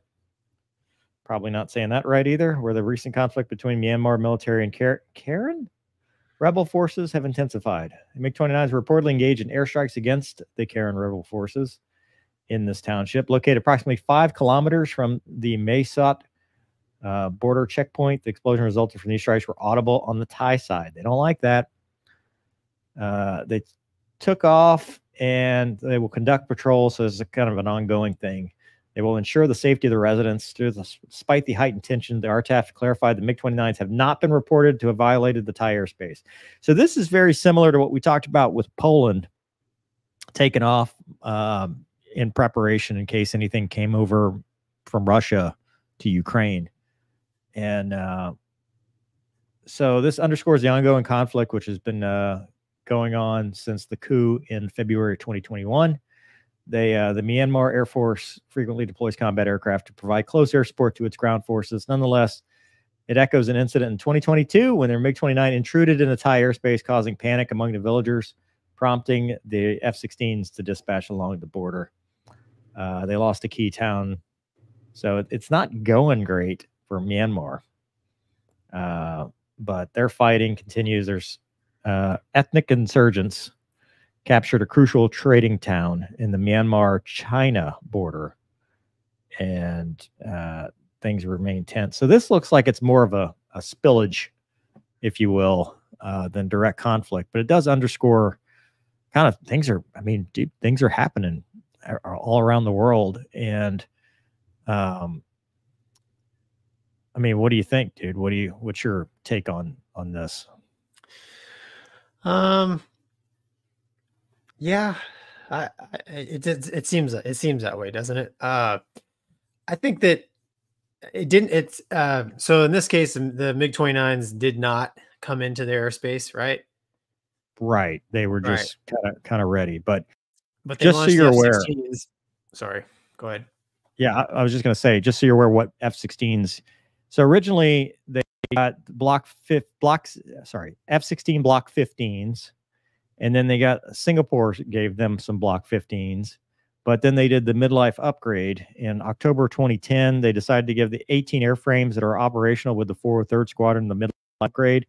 The youngest airframes in the Thai inventory, effectively the Blast Block 15 airframes that were built in 1996. So they're capable. I mean, midlife upgrade usually, pretty capable F-16s. Versus MiG-29, which I don't know what variant flavor that they have, but obviously, like you were saying, escalation of tensions. Yeah, I mean, it sounds like they were just in this particular case, they were just patrolling the border, right? So the MiG-29s launched up, they got close, like to violating their airspace. So they're like, we're launching F-16s. No violation occurred. They were just kind of shadowing each other, is how I read this story. And that actually, like, the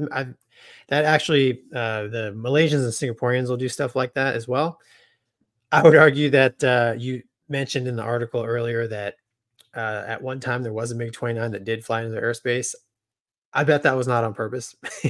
No, and I don't think, I don't think that Thailand is on the brink of war with them, but I think a scenario would be an intercept escort to, hey, get your butt back over. The MiG-29s are doing close air support. I mean, that's weird. It's not a very good aircraft for that. I mean, you don't have a lot of time on station, a lot of air to ground weaponry. You have some, but not a lot. No, and that's not great. Yeah, I mean, that's probably why you want to escort them out, because hell. Yeah, we're gonna dropping. Yeah, we're gonna sling this thing. Yeah, no, you're terrible at this. Get back over there. But yeah, it just, I mean, tensions there everywhere. We were talking about this before the show. I mean, when's the last time you really heard about Myanmar? I mean, it's not something you hear about a lot. Last time I heard about it was Rambo. I mean, like it just goes to show you there's conflicts everywhere that aren't necessarily making the mainstream. Yeah, I'll temper it with, I don't know, man. If I was a betting man, I'd say the mainstream is like, oh, let's run this article now. I don't know. That's the tin hat in me coming out. But yeah. Hopefully nothing bad happens. That part of the world is beautiful and amazing. So yep. All right, moving on. We already covered this. Thanks, y'all. Mental health minute. Okay. Are we going to talk about the eclipse? Do you have that, or am I Oh yeah, you said you're going to show that clip. Okay, hold on. This is pretty cool. I put it on my TK Heartsock Facebook page that I just started. But anyways, we're gonna mute it because they got some really terrible music for this. Yeah, this is pretty awesome. So, Gonky, question. Yes. If you fly in the middle of a eclipse, can you log night? I don't know, because it's not that dark, but I you know what? Why not? If the lights are on, dude, I'm logging night. Yeah, it's yeah, exactly. For instrument time. No. If I close my eyes, man, it's nighttime. So it's always nighttime in Gonky's noggin. All right, here we go. T45. Yeah, it's so cool. Music. Man. So just hum to yourself as we listen to the sounds of the T45 instructor from the back seat. Look at that, dude. Nighttime for sure. Oh, he looked at it. Oh, yeah. He's blind. It's not service related either. That's awesome. Oh, dude, that's total night. That's Pinky. Yeah, you're right. I'm logging it. Look at that. Yeah. Isn't that crazy? Yeah. That is for the viewers on the pod or listeners on the podcast. That is nighttime.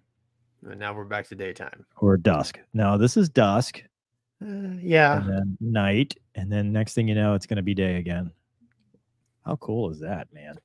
Yeah. Super awesome vantage point. There was, I saw another one where some T-38 guys did something similar, and they actually got a shot. One of the 38s went up. So they got a shot of the eclipse and the silhouette of a T-38. Yeah.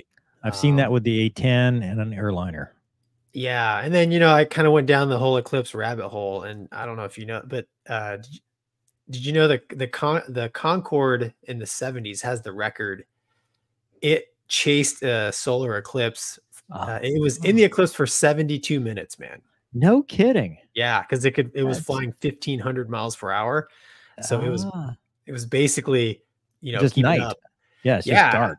It's just dark the whole time. Well, they were doing all kinds of, nerdy science stuff, but I thought that was cool. So I just, here where I was at, it's a cloudy day. It got a little bit darker, and then it got light again. So we got gypped on the eclipse, but did you see anything where you're at? It just got in the bayou? It got dark outside. Yeah. And then it was napping. Yeah. I thought it was a cool video, man. Cool. I'd love to be in a T-45 at this point. So. Absolutely. Yeah.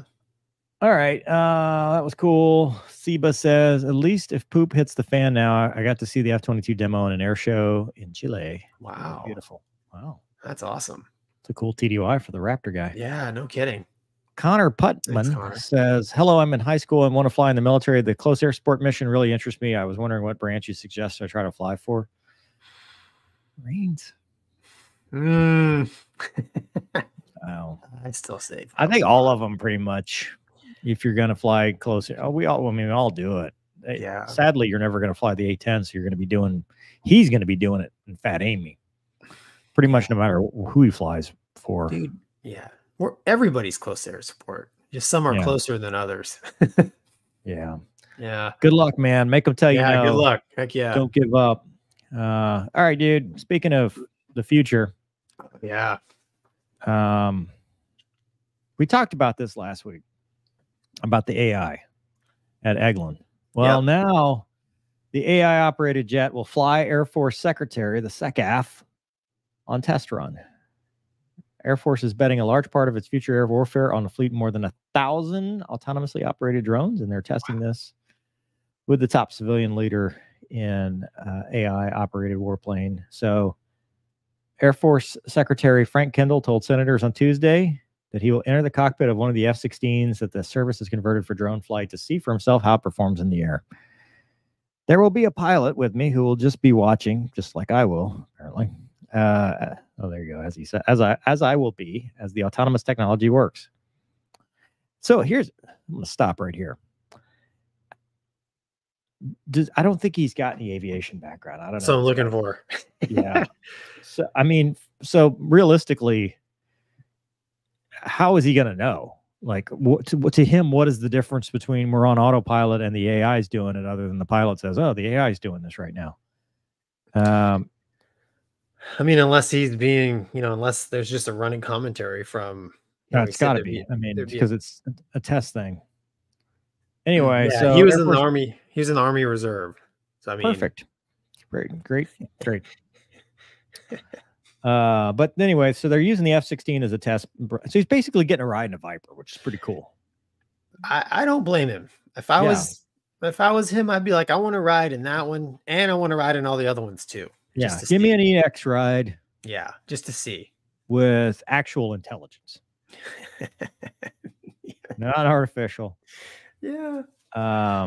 Initial role of the aircraft was going to be counter-air, but it'll have the potential to do other things. Perfect. Yeah, of course. Awfully specific. The drone fleet is also expected to cheapen the development of new manned jets. The current goal is to have each cost about a quarter to a third of what the F-35 costs now. And that's it. He's just going to go ride in a F-16. That's what it boils down to. And they're going to say, "Sir, the AI is in control right now." He wouldn't know any difference, would he? I mean, would you from the back seat? I mean, I guess. I mean, no. Right? I mean, like, here's the thing. I can always tell an autopilot's flying because it's perfect. You don't know what you don't know. Right. I mean, well, I think it's cool. I mean, it's always good to have your civilian leadership want to be involved in your mission. I think that's probably important to being that. Dude, probably the most value out of this is not going to be the flight. It's probably going to be all the men and women he's going to be talking to who are in the program, bending their ear, like kind of hearing what the boots on the ground, if you will, think about this new technology and stuff that's coming out. So, I mean, I think it's a good thing, man. Like you said, you need guys like him who are making the big decisions out there, like seeing stuff. Media attention too. I mean, so I guess it depends on what your thoughts are on the collaborative aircraft and AI and loyal wingmen and stuff like that. If you're a proponent of it, which I think I am, I don't want the AI to take over, but having a smart wingman that is able to be sent downrange and die for its country without a human dying, okay, I'll take it. And so if that gives us more technologies, okay. Yeah, I'm totally on board with having loyal / sacrificial wingmen. Well, and I also will offer, if they need the Mover and Gonky show to go out and test this technology, it's not far for us. It's shorter for you, but I mean, 3.5 hours, I'll make that drive to go observe a Viper. Yeah, man, I'll observe F-16s all day long from the front cockpit, back cockpit, whatever, man. Hell yeah. I mean, it's awesome. Yeah, if the AI has landing currency, does it matter if I have landing currency or not? Yeah, who's logging this flight time? Yeah. The AI or me? Yeah. Damn it. All right, we've got a last minute addition to the show because I happened to find this. Did you know, Gonky, all the technology? No. This better not be a treadmill airplane question, like another live one, or else I will bomb this thing. Dude. There's actually another one. I can't remember what it was. No, I got the Google up, dude. I'm not gonna. You don't trust me. Gonky, is he even a real pilot?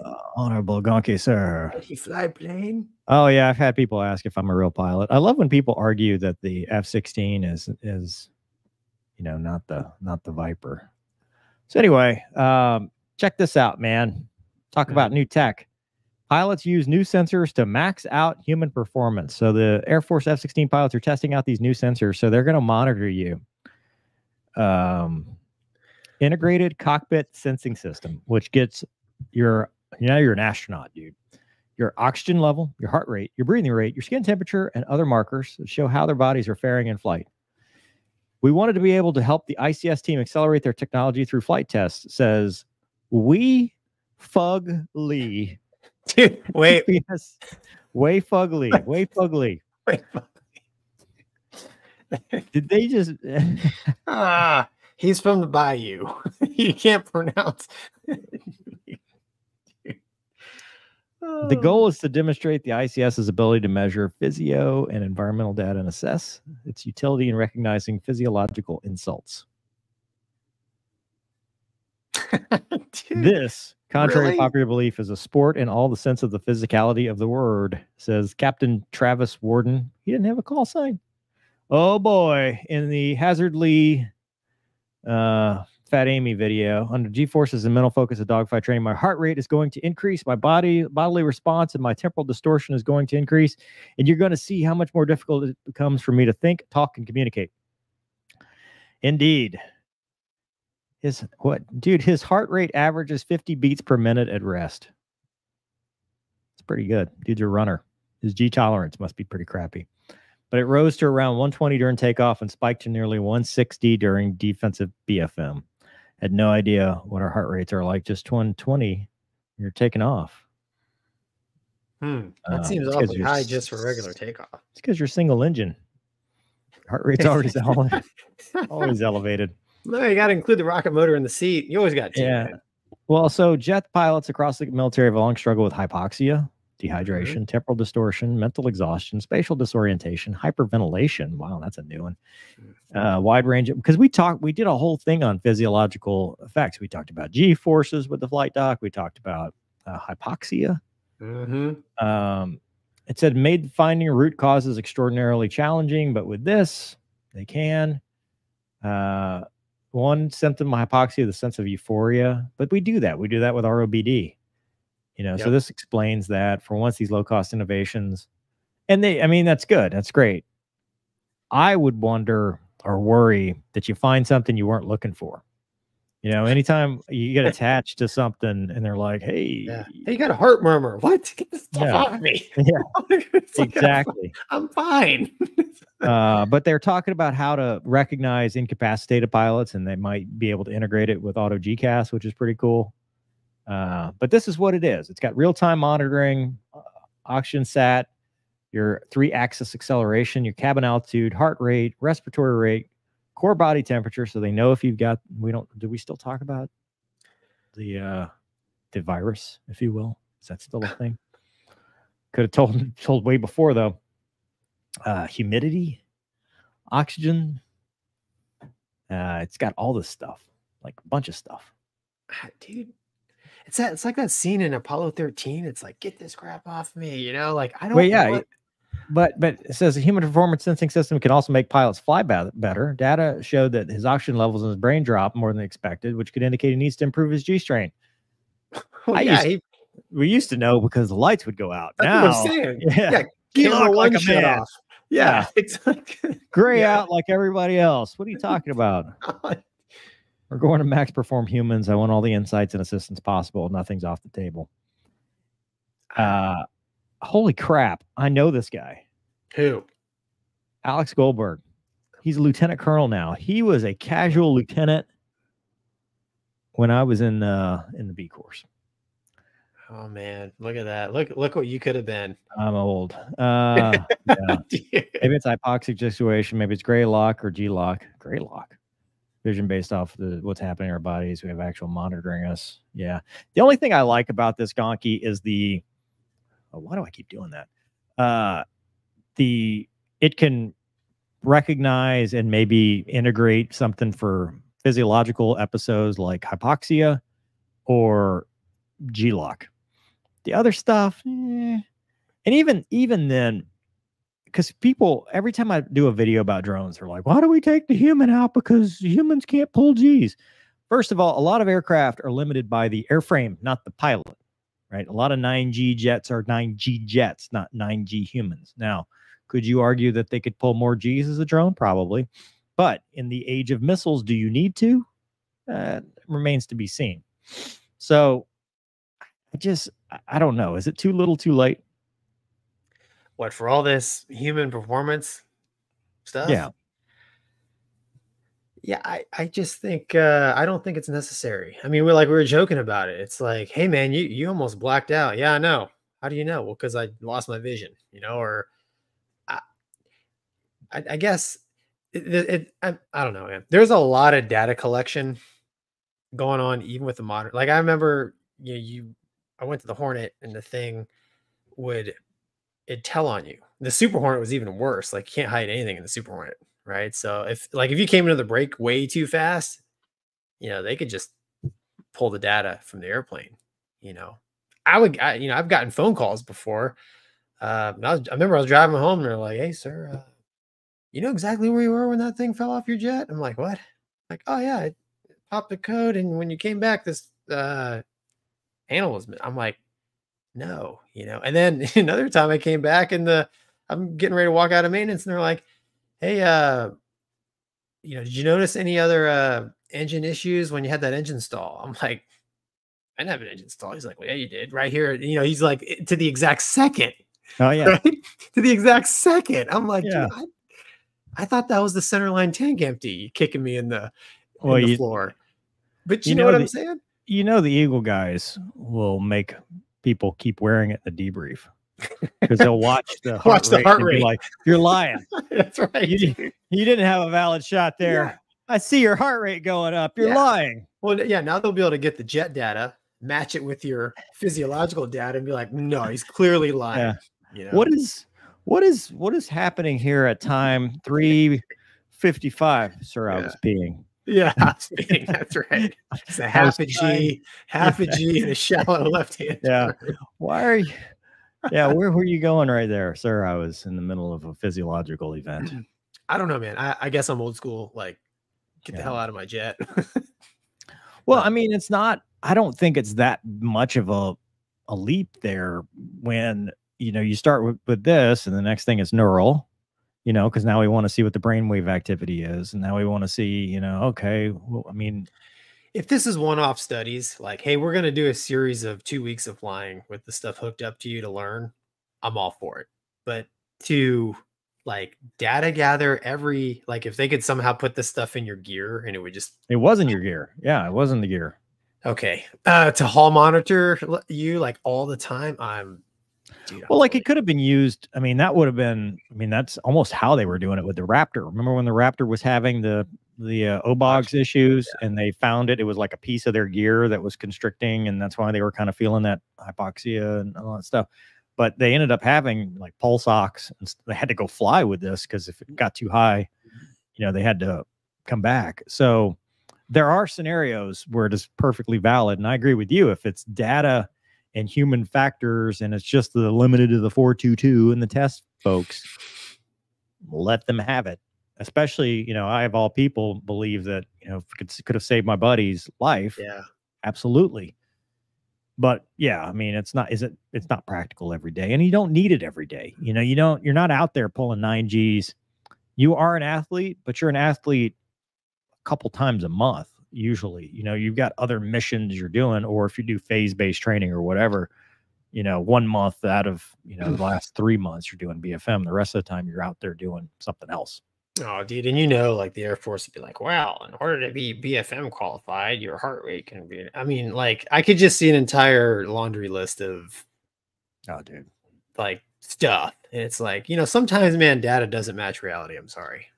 So I'm all for it, for testing and safety and stuff, but I am against it.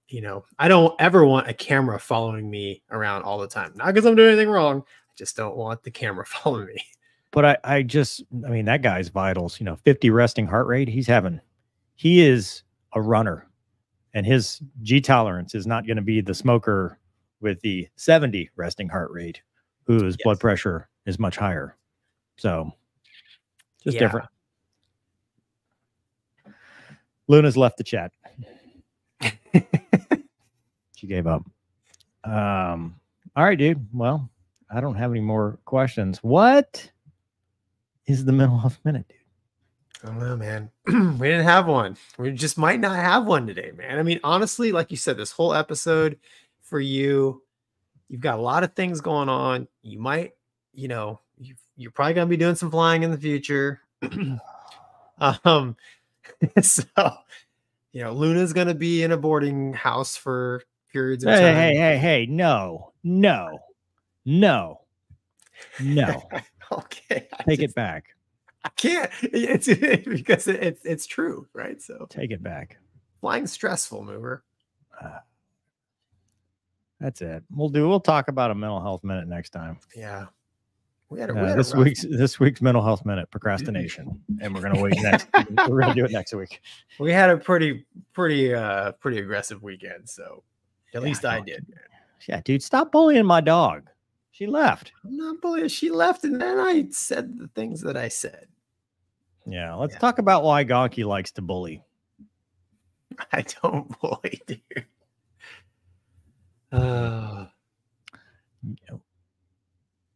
Gattaca? That's what MJ says. Gattaca. You make fun of me, but you don't have to pronounce all these things, Gonky. Gattaca? I just did. No, the other stuff. Whaley or whatever. Well, I didn't pick any articles that have hard words. You barely picked any articles. I had to pick the articles.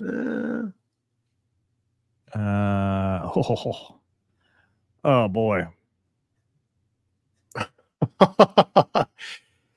Oh, the price is real high. Real high. Let's think about this, Gonky. So there is a way. I don't want to say too much. Well, here's the thing. So the aforementioned Luna boarding issue could be resolved with raising enough money. I think I just found my out. Yeah, no, it's cool. I will reveal Gonky's secret. Yeah. No, don't reveal. No. Yeah. All right, dude. Well, hey, we might finish this at 2. Oh, it's already been 2 hours, close to 2 hours. What you guys to say, man? We got anything else? Hey, I'll plug Casmo's. I'm going to be on Casmo's show tomorrow. Oh, cool. Yeah, so I don't know. My wife was like, "Oh, do you have to prepare?" I'm like, "What is that?" You don't prepare for this show. Why would you prepare for that one? I do prepare for this show, man. I don't know about that. Of course I do. Yeah, but I'm going to be on Casmo's show tomorrow, so I have no idea. Hopefully it's easy. Yeah. And then Sunday we will be a part of the Fox 3 DCS tournament. Yeah, what time is that? 6 p.m., right? 36 something. Yeah. Shanghai will be there too, right? Shanghai will be there. Well, because it's an event. It's like a 3-day event. We're catching up at the end. Yeah. I don't know when Shanghai is going to be there, but somewhere in the end. Hey, you did the show with Casmo. What time was that? Do you remember? Cal says, thanks for the amazing show, gentlemen. Thank you, Cal. Thanks, Cal. Same. It's the same. It's the exact same. It lasted 2 hours. Carbon copy except on Tuesday. And I got you. He didn't do articles. Good. So all it is exact. So it's 8 p.m. Eastern, Casmo's channel, and enjoy. If you want to find the DCS tournament, it's fox3ms.com and then somewhere on their website. So, yep, we got shirts. Awesome. And then today, you've got till midnight to sign up for Mesa's course. Oh, and to pay your taxes. Oh, yeah. Yeah. Maybe that's why I'm in such a bad mood. I just thought of that. Sorry. Thanks, Gonky. Ruin it right before bedtime. Sorry. Yeah, but the emphasis there was mace, not taxes. So why did you associate poor Mace with taxes? Well, when you said, I thought you were going to say taxes. When you said, today's the deadline, I was like, oh, for taxes. And you said for Mace's course. Which, Mace's thing. The badass mastery class. Master class. Sorry. Badass master class. How to be a badass in 6 weeks. All right. Well, that's all I got. Gonky, anything else? No, man. Nope. I appreciate everybody for sticking with us. We didn't have Doug's magic in the background. So no Doug, no guest, just us. Guest, just us. Yeah. All right. See you guys next week, probably. See you guys. Have a good one.